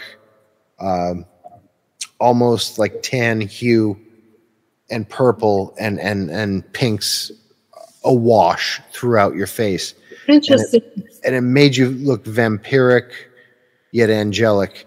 And that dichotomy came through really, really simply in this wash of color. I loved it so much. I still have it somewhere because I used to get probably the original picture without the color fuckery. I don't know where I put my phone, but yeah, it's from the same girl took those pictures. We went to play Columbus, and for whatever reason they're like, "Oh, we're gonna go take your picture in this park." We're like, "Okay," and they took us off to this park, and she took the best pictures that were ever taken of us. Mm-hmm. I post them kind of regularly because they're just beautiful pictures. And that image was one that she took, and it's such a great picture. Like, I never think I look good. And I'm like, she made me look good. I like that picture. But anyway, and then when we got the covers, I'm like, what? Why is it? First of all, I don't like yellow. So that right there turns me off. But yeah, anyway, I don't need to keep bitching about shit. But well, no, I mean, like aesthetically speaking, the that promo looked like you were standing in some kind of cemetery looking thing. Yeah. Yes. Well, because it was this park that had a very cemetery looking vibe. And actually the pictures from the new version of Cold are from that same session. So all the artwork on the new version of Cold, the picture from Estrella is from that same set. So the promo pictures of you guys from Cold were my favorites of you and Mike too, because there was something about you two together in those photos that I don't know, kind of spoke to a deeper romantic resonance almost. There was something magical about those promotional photos. I don't remember which pictures they used for. They were on the cards, right? Yes. Yeah, that's the same. Yeah, those are the pictures that she took. I have all of those in one of my photo album style binders behind plastic, where you stick them and there's the double-sided. Yeah. Because I had thousands of them because I was on the street team. So all that stuff was like shipped to me regularly that I was to give out to record stores and pass out at shows. And I dutifully did for certain, but I still ended up with a clutch of them for my own personal delectation, which I edified to a great degree because of who Lycia were and are to me now. But I remember, just really studying these and looking at the compositions and being so blown away by how well done they were as compared to what they'd done for basically almost everyone else on that label, except with the exception of the Cold Meat Productions stuff. Sure. Which I thought aesthetically was very cool as well. Yeah. See, that was more our aesthetic too. Yeah. We lean more towards that sort of dark, I don't even know like metalish. Very black metal. Yeah, like, but yeah, that's all Tondalea. She took those pictures and like, we were like, there wasn't a bad picture in the set. Like she just, and that time of the day because the sun was going down, so there was this like beautiful, the magic hour, like orange glow, and like just the trees were barren, you know. Funny side note to that. That's the day I think that's the day I met Gordon Sharp from Cindy Talk. Really? And because he was living in Columbus at the time and came to that show, and I just immediately just fell in love with him. Like, just love him. And we became friends, and like, we saw, they came up and Cindy Talk played Cleveland. We saw them there, and then ironically I think this was, yes, that happened before. We saw them in Cleveland. Cindy Talk played Cleveland. We went. Then we came out to Tempe on vacation, and while we were here, Cindy Talk and Trance to the Sun were playing a show. Well, we're good friends with Trance to the Sun. Yeah. So we went there, and one of the guys in the band from Cindy Talk says to Mike, "You're the guy from the Pisser." Because they all had shaved heads, and he also had a shaved head at the time, so it like resonated or something. Yeah. And then after that was when we met Gordon in Columbus, and I just freaking adore him. Such a great guy. Super supportive, like just so nice, and truly one of the most beautiful voices I've ever heard in my entire life. Yes. But there was some, like, that was that era. There were a lot of unpretentious people making really important music at that time period. Trance to the Sun sadly never got the same due that Lycia did. Also, very well made, very out of place music. Yeah, which is why we fit perfectly together. Yeah. Like, it used to blow my mind because I got to watch them every night. And I say I got to watch them because I truly loved watching them. And I would be so confused because I'm like looking at them going, this music is fucking amazing.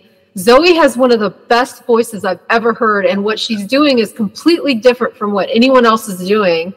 And all these people are standing around confused and bored and like literally heckling her. Like, I wanted to fist fight people on a nightly basis. And Mike and I were like, what is not resonating with these people? Like, we tried to get them signed and to project and everything, because I'm like, you know, we were in it with Trance to the Sun. Just, yeah. And they eventually did get signed by Project. Yeah. Eventually. Music's not a joke to me, so I never got people that don't take their music seriously. No, and I have it on good authority that both of your solo records are so far from like levity. You know, like starkly emotional, realistic, and as I'd said, somewhere in between, in league with Susie and the Banshees and The Cure and Led Zeppelin. There are things on those records that sound so Eastern and gypsy-esque. It's as if I'm traveling up the Carpathian Mountains on a gypsy-covered wagon at points.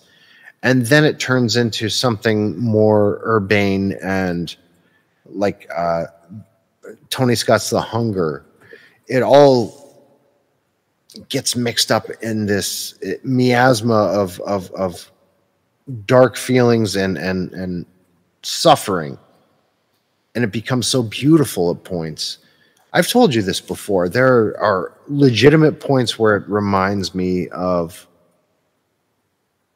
Immigrant Song by Led Zeppelin, and sometimes it takes me to folk music. You pulled out a lot of stops for those records, and it bums me out that I only got 2. It really does. That's like, I'm sitting here going, are you talking about my solo record? But you know I love those records. I've never stopped gushing about those records. I've never stopped.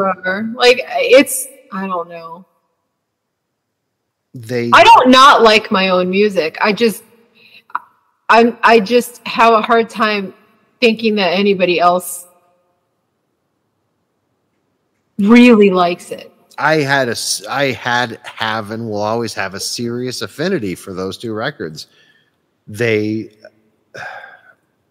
To me, they had more in common with, I'm a massive, massive, massive Tori Amos fan. Massive. Especially the first 3 records. They have more in common with Tori Amos than they do with Susie and the Banshees, because Tori came from having survived a gang rape and having been brutalized. I'm not saying that's what happened to you, obviously, but stark realities are shown just song after song after song. It's relentless in its attack. That's how Tori did it with the first 3 records. That's how you did it with those 2 records. It's just a relentless approach to rigorous honesty, matched with, like, you know, strange Eastern musicianship and obvious killing joke worship, that it resonated with me in a very special way. Always did, from the day both of them surfaced until now. I've always resonated with them. They're spooky. That's interesting. Do you remember the first time I told you I felt a very Led Zeppelin vibe from them both? That's so bizarre to me. Yeah, because you don't even like Led Zeppelin, really. It's not. Oh no, I do like. No, I definitely like Led Zeppelin. I just had no exposure to them as a young person, so like they're not an influence on me. Right. But like, that's bizarre to me. Well, now that you have, I guess, kind of more of a, I don't know, purchase of what they've done with Eastern musics and you know, songs like Kashmir specifically, which is what I found to be kind of like a recurring theme with both of them, but especially this one was Liquid Honey.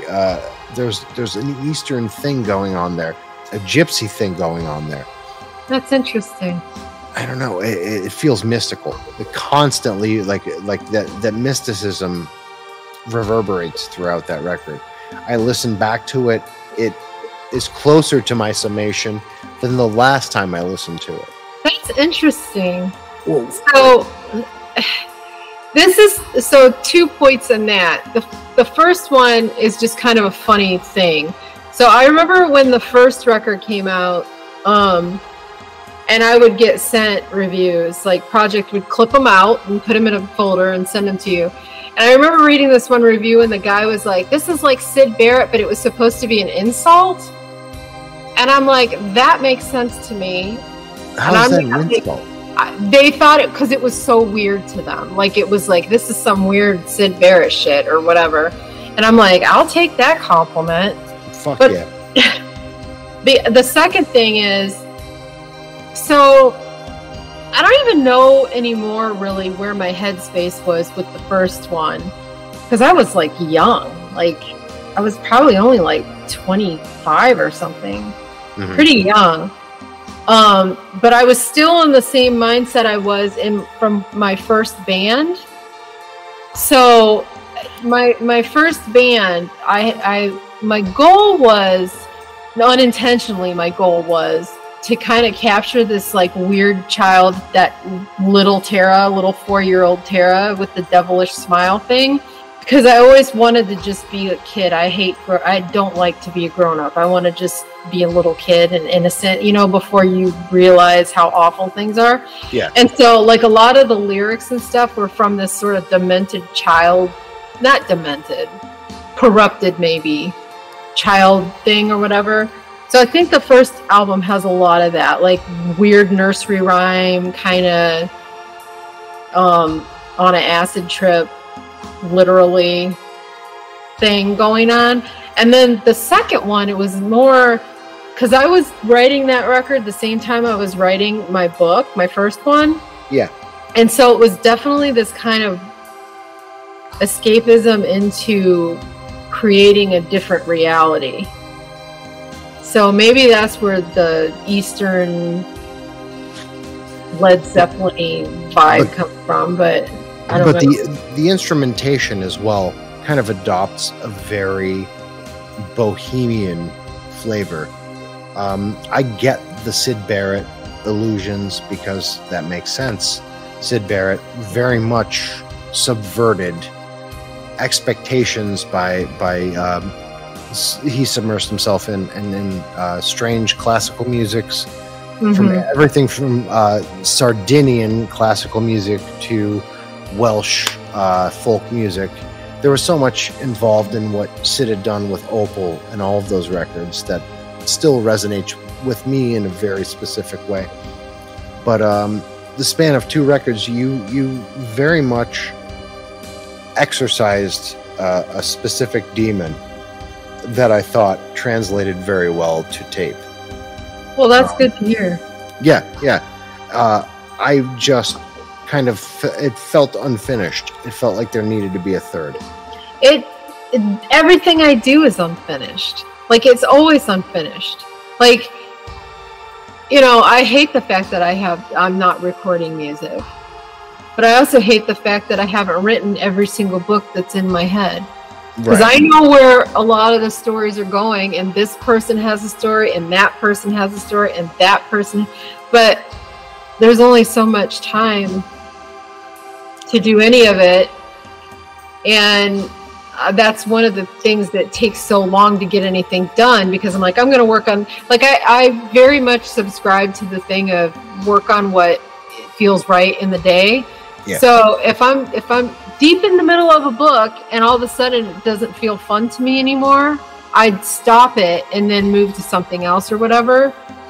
And so that I've got like probably 6 books in varying stages of written, and a whole bunch more that are still up here that haven't been started yet. But yeah, music, the fact that I don't write music anymore is like, I never envisioned that I wasn't going to do that anymore. But I mean, you're saying not anymore, it's just not as of yet. Yeah, 5 years or maybe a month from now, 5 years from now, 15 years from now, who knows? But yeah, I don't like to say never anymore, because we've eaten that word so many times. Right. So will I ever I mean, I've done songs here and there. Right. But if I'm not finding it fun, then I'm not doing it. And like at this point, like I would have to relearn how to record. Like all the tips and tricks that I had down pat and like all of that. Like again, that's what my brain does. When I'm in it, I'm in it. When I'm out of it, my brain goes bye. So I would have to like relearn all of that stuff again. And like, you know, I don't have the inspo right now, but that happens a lot where you're super honed in on one thing and then it gets derailed. Like, I don't know how many projects that I was supposed to be working on with people, and I'm in it and I'm working on it, and then they go MIA, and then I'm like, all right, I guess that's done. We won't be doing that anymore. And, you know, Mike talked about earlier about just not trusting people based on past experience. It's kind of just the same thing. Like, people are all gung-ho and they're like, let's do this project together. And I'm like, yes, let's do this project together. And I'm putting in the fucking work on it. And then that's it. And I'm like, okay, well, I guess focus on me, because and then I feel like I keep telling people I'm not doing vocals. I'm not collaborating anymore. And like, I've had some really cool people say, hey, do you want to do vocals on this? And I listened to their music and I'm like, oh my God, I really do want to do vocals on that. But I said no, and I'm not doing it. So I'm like, no, now. Ask me again later. Maybe my answer will be different. But then a friend will be like, hey, do you want to do vocals on this thing? And I'm like, no, but yes. It's frustrating. And I just give myself more work is the bottom line. But I got to be on some really cool projects because of that. So yeah, but in the same token, you can only give what's reciprocated, right? For sure. Yes. I'm done begging people. Like, first of all, I've never been a good beggar in the first place, but I did used to chase people a little bit more than I do now. Now it's like, you don't want to be involved, then we're not going to, it's fine. Like, it's fine. I'm not, if somebody wants to do something and then there's no follow up on it, whatever. Disappointing, but whatever. Yeah, and not to get into anything that we both know what we're talking about, but there's when someone abuses the friendship that's put out there, especially when it's over lengthy periods of time where you put forth the effort, it's not reciprocated, and you suffer it for a long time. Sure. You're like, okay, I'm going to just forgive this person, predicated on past experience. Like we've always had this understanding. You reach a point where it becomes abuse. Yeah. And I'm not cool with that. Like, yeah, I pull my disappearing acts, but I'm never not available. Right. There is a difference. And like, it's been the story kind of my whole life where, like, I think I'm cool with somebody. This happened clear back in high school, but it's like, oh, well, there's somebody cooler to hang out with today, so I'm going to go hang out with that person. But if they're not available tomorrow, I'll come back over and hang out with you. Like, this has been a reoccurring, ongoing theme, and it's not like it's unique to me. Lots of people go through this. People come along when they feel like, oh, like it's an amazing how many people appear when we have an album coming out.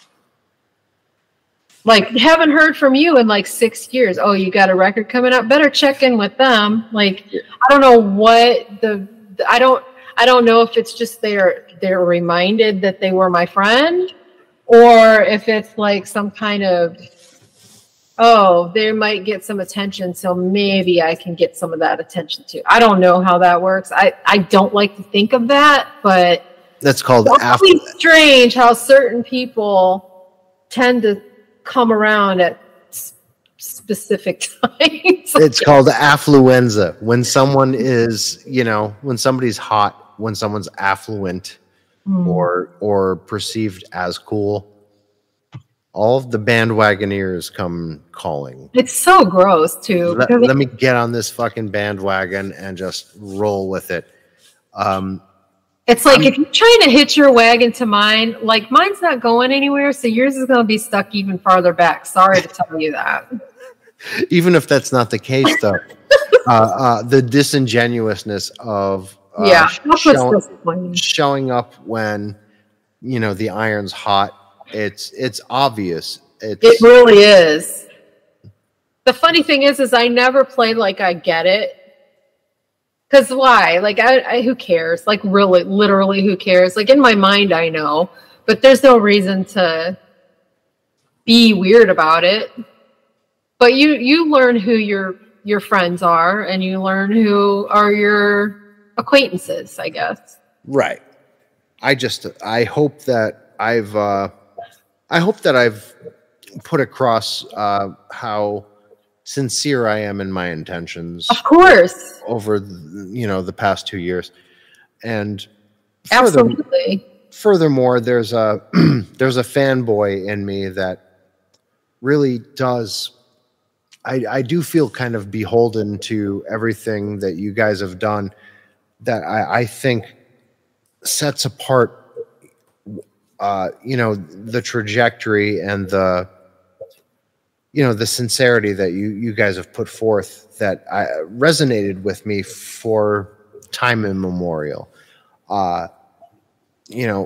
Especially from, I loved Lycia, precursor to your involvement, but there's really something unique and almost bicameral that occurred when you were interjected into the whole sphere of the group. It became yin and yang, very two sides of the same coin, that I don't think would have been possible had you not reared your head into the equation. And never more apparent than with, I keep mentioning, Estrella has this perfect harmony of that Ouroboros, that yin and yang, where the cycles just intermingle so perfectly. It makes me wonder, how was it during the recording? Was that the most reciprocal it had ever been up to that point? I don't know those. I don't remember any. When you are working on a song and it's not coming and you really are working on it, everything just kind of happened. I didn't struggle with lyrics. Mike didn't struggle with writing song. I don't remember a ton about it because it was just effortless, I guess. Now, it wasn't effortless for him because he literally was meticulous about the actual production of the mastering and all that stuff. But as far as the songs and stuff, it was very just flowed. There wasn't no drama, and and part of that too is that it was just the two of us, and we've always just worked well together. Yeah. I do what I'm told. I mean, and I know that sounds like a weird thing, but I don't mean it like I'm being bossed around. It's just if I'm told I'm here at a certain time, I'm there at a certain time. If I'm told we're working on this song today, I work on, I just do. Because part of that too is probably because I came in as a fan, and I've always been I know that my place is not guaranteed. It's not a guarantee that I'm going to be on the next Lycia record ever. I don't take that for granted, and I don't assume anything. If Mike wants to put out an album and it's literally just him, there's no skin off my teeth about it. It is, literally, I don't ever look that gift horse in the mouth ever. But that record was just easy, and then the hard one was Tripping Back. That one was hard. Yeah. For so many reasons. But yeah, for Estrella, we were in a good place at that point, That magic's apparent, and it makes sense to me that you say that, because it was such an effortless listen. Yeah. When you hearken back to it, when you really immerse yourself in that recording and the way it all pieces together, none of it's forced. None of it even remotely. It really wasn't. Yeah, it's just so simple and so clean, and even a different time. Even beyond all that, there's something very apparently spiritual about that listening experience that to me feels, I don't know, just a perennial almost. There's no way it could not have been. Well, that's interesting. It returns, and it's a constant return. You listen to it, you get something different every time almost. I listen to it today. It's not the same experience as 15 years ago. It's not the experience as 15 days ago. It keeps evolving. Yeah, it's fun. It's fun, it makes it a classic. It renders it a classic. It's funny because, you know, every once in a great while, someone will say that that's their favorite record, and I'm always like, "What?" It's mine for sure. It's just mine. bizarre because, you know, very rarely does that happen, but it always blows my mind when it does. But because I'm partial to the stuff I'm not on, honestly. Yeah, because you approach as a fan. Yeah, and also it's just, how can my favorite song be my song? Like, that's weird. But think about it. Think about it from this aspect. The time it came out, it was we were like kind of heading into the late 90s. Mm-hmm. We were in that grunge hangover. We were definitely in that. It was in the decline. The decline. Was the decline for sure. Yeah.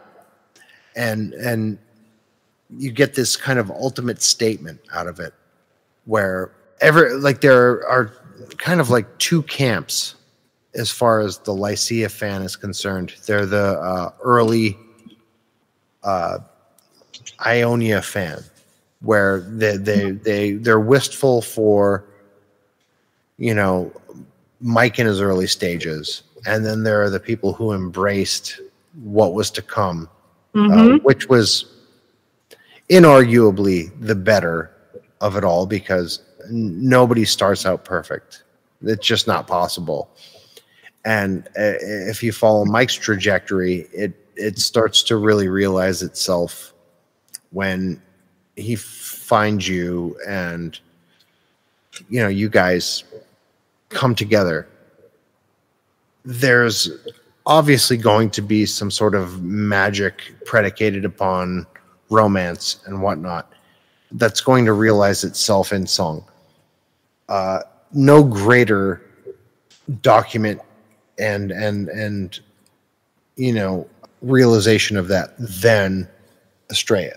Estrella is fucking as close to perfect as you're going to get as far as the sound is concerned. It really, I remember it grabbing people that would never have listened to music of that ilk. That's interesting. I had a promo copy of it that I played for the owner of the club that I got you guys booked at in Music, Pennsylvania. And he's like, you know, I'm used to you bringing me bands like VOD and you know, Propane and Guar and stuff like that.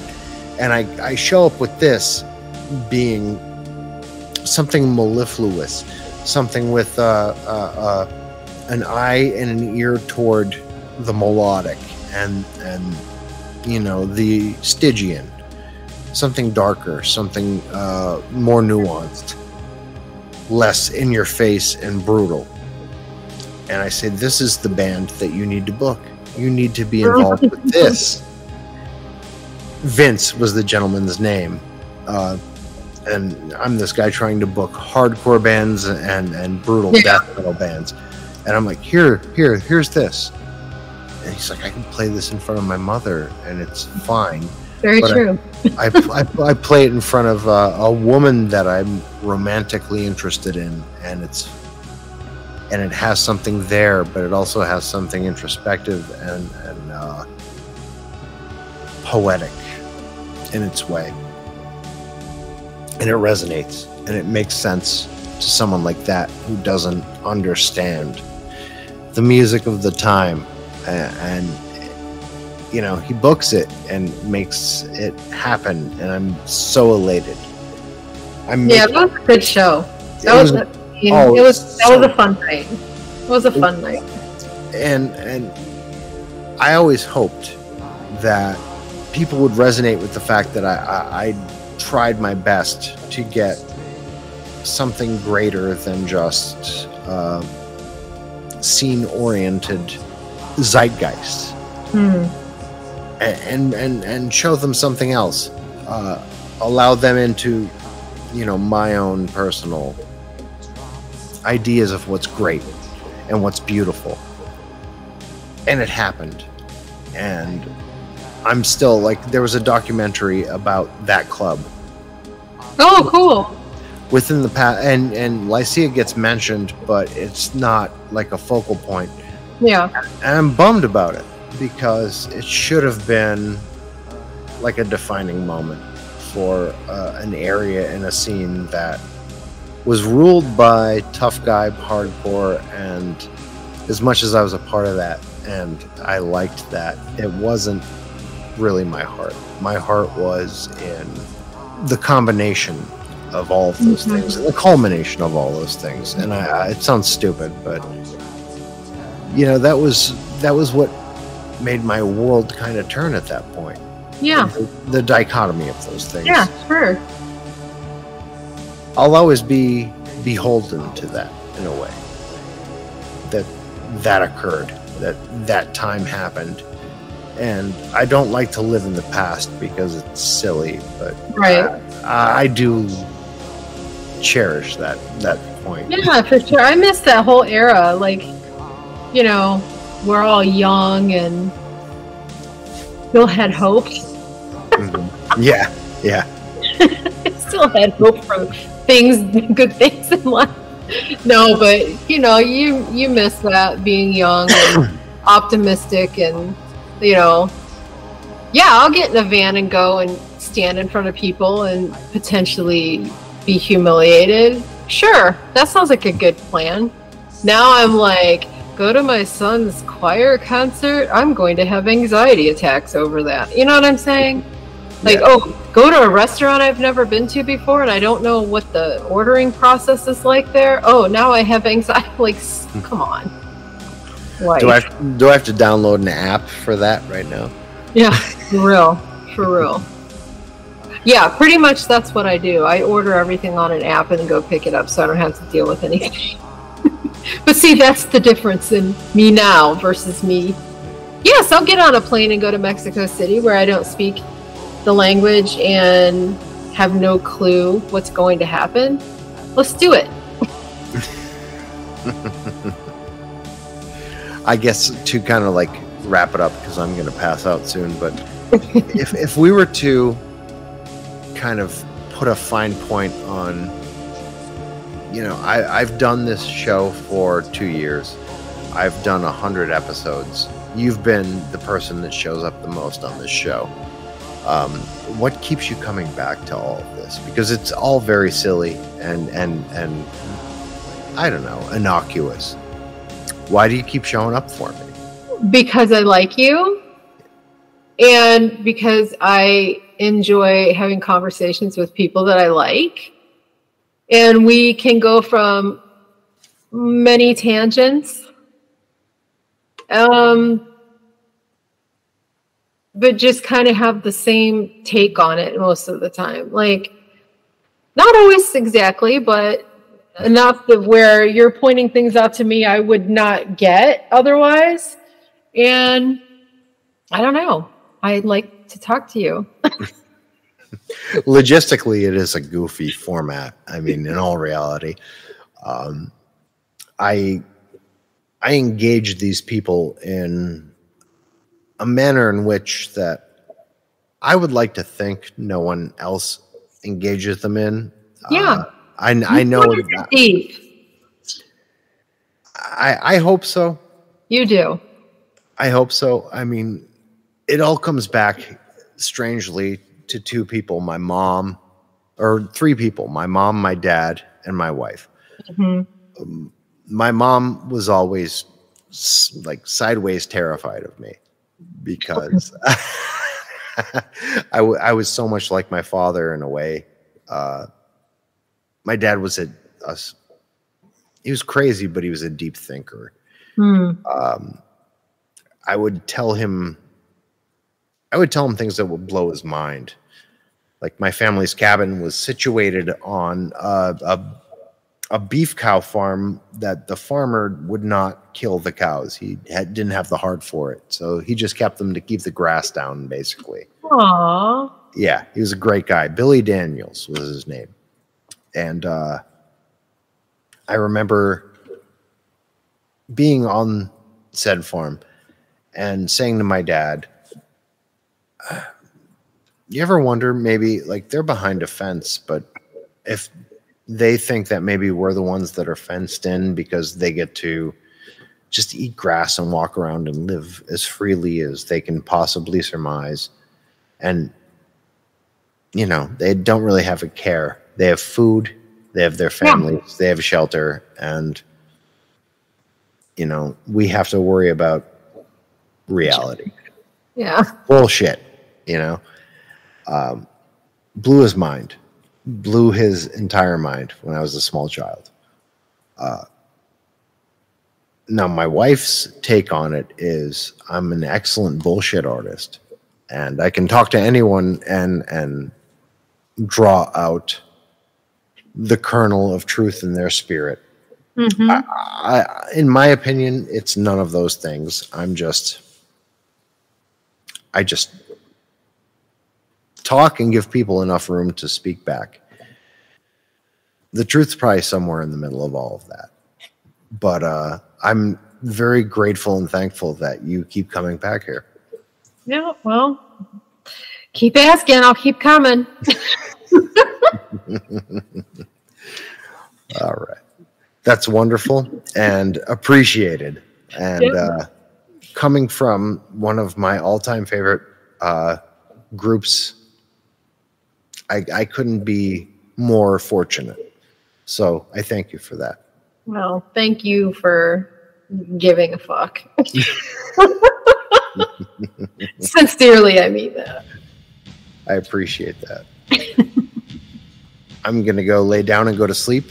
But listen, I love you dearly, and I hope we can keep doing this. Yeah, absolutely. And right back at you. All right, dear. Good to see you again. Now go night-night. I will. I'll see you soon. Talk to you later. Bye-bye. Bye. Aren't we just precious? That's it, folks. This is the end of the very, very massive Book of Very, Very Bad Things, Episode 100, Extravaganza Expo. I appreciate you all very much for taking this ride and indulging me and, you know, just being a part of my world for an hour or two every Friday night. And, hey, I love you guys. Let's hope we do another 100 together, yeah? Reach out to me if there's an artist you want to hear from in the context of this show. Let me know your thoughts, your feelings. DM me on Instagram, message me on Facebook, wherever you want to reach out. Just reach out. I don't bite. Unless my wife asks me to. So, from Kanan and Tiana and myself, the Book of Very, Very Bad Things crew, the 3:33 a.m. studios, denizens, we bid you a fond good evening. They've been Mike and Tara, Lycia. I've been Peter. You've been beautiful. And this has been the Book of Very, Very Bad Things podcast's 100th episode. Good night. Take care. And I'll see you in a couple weeks. Bye, everybody.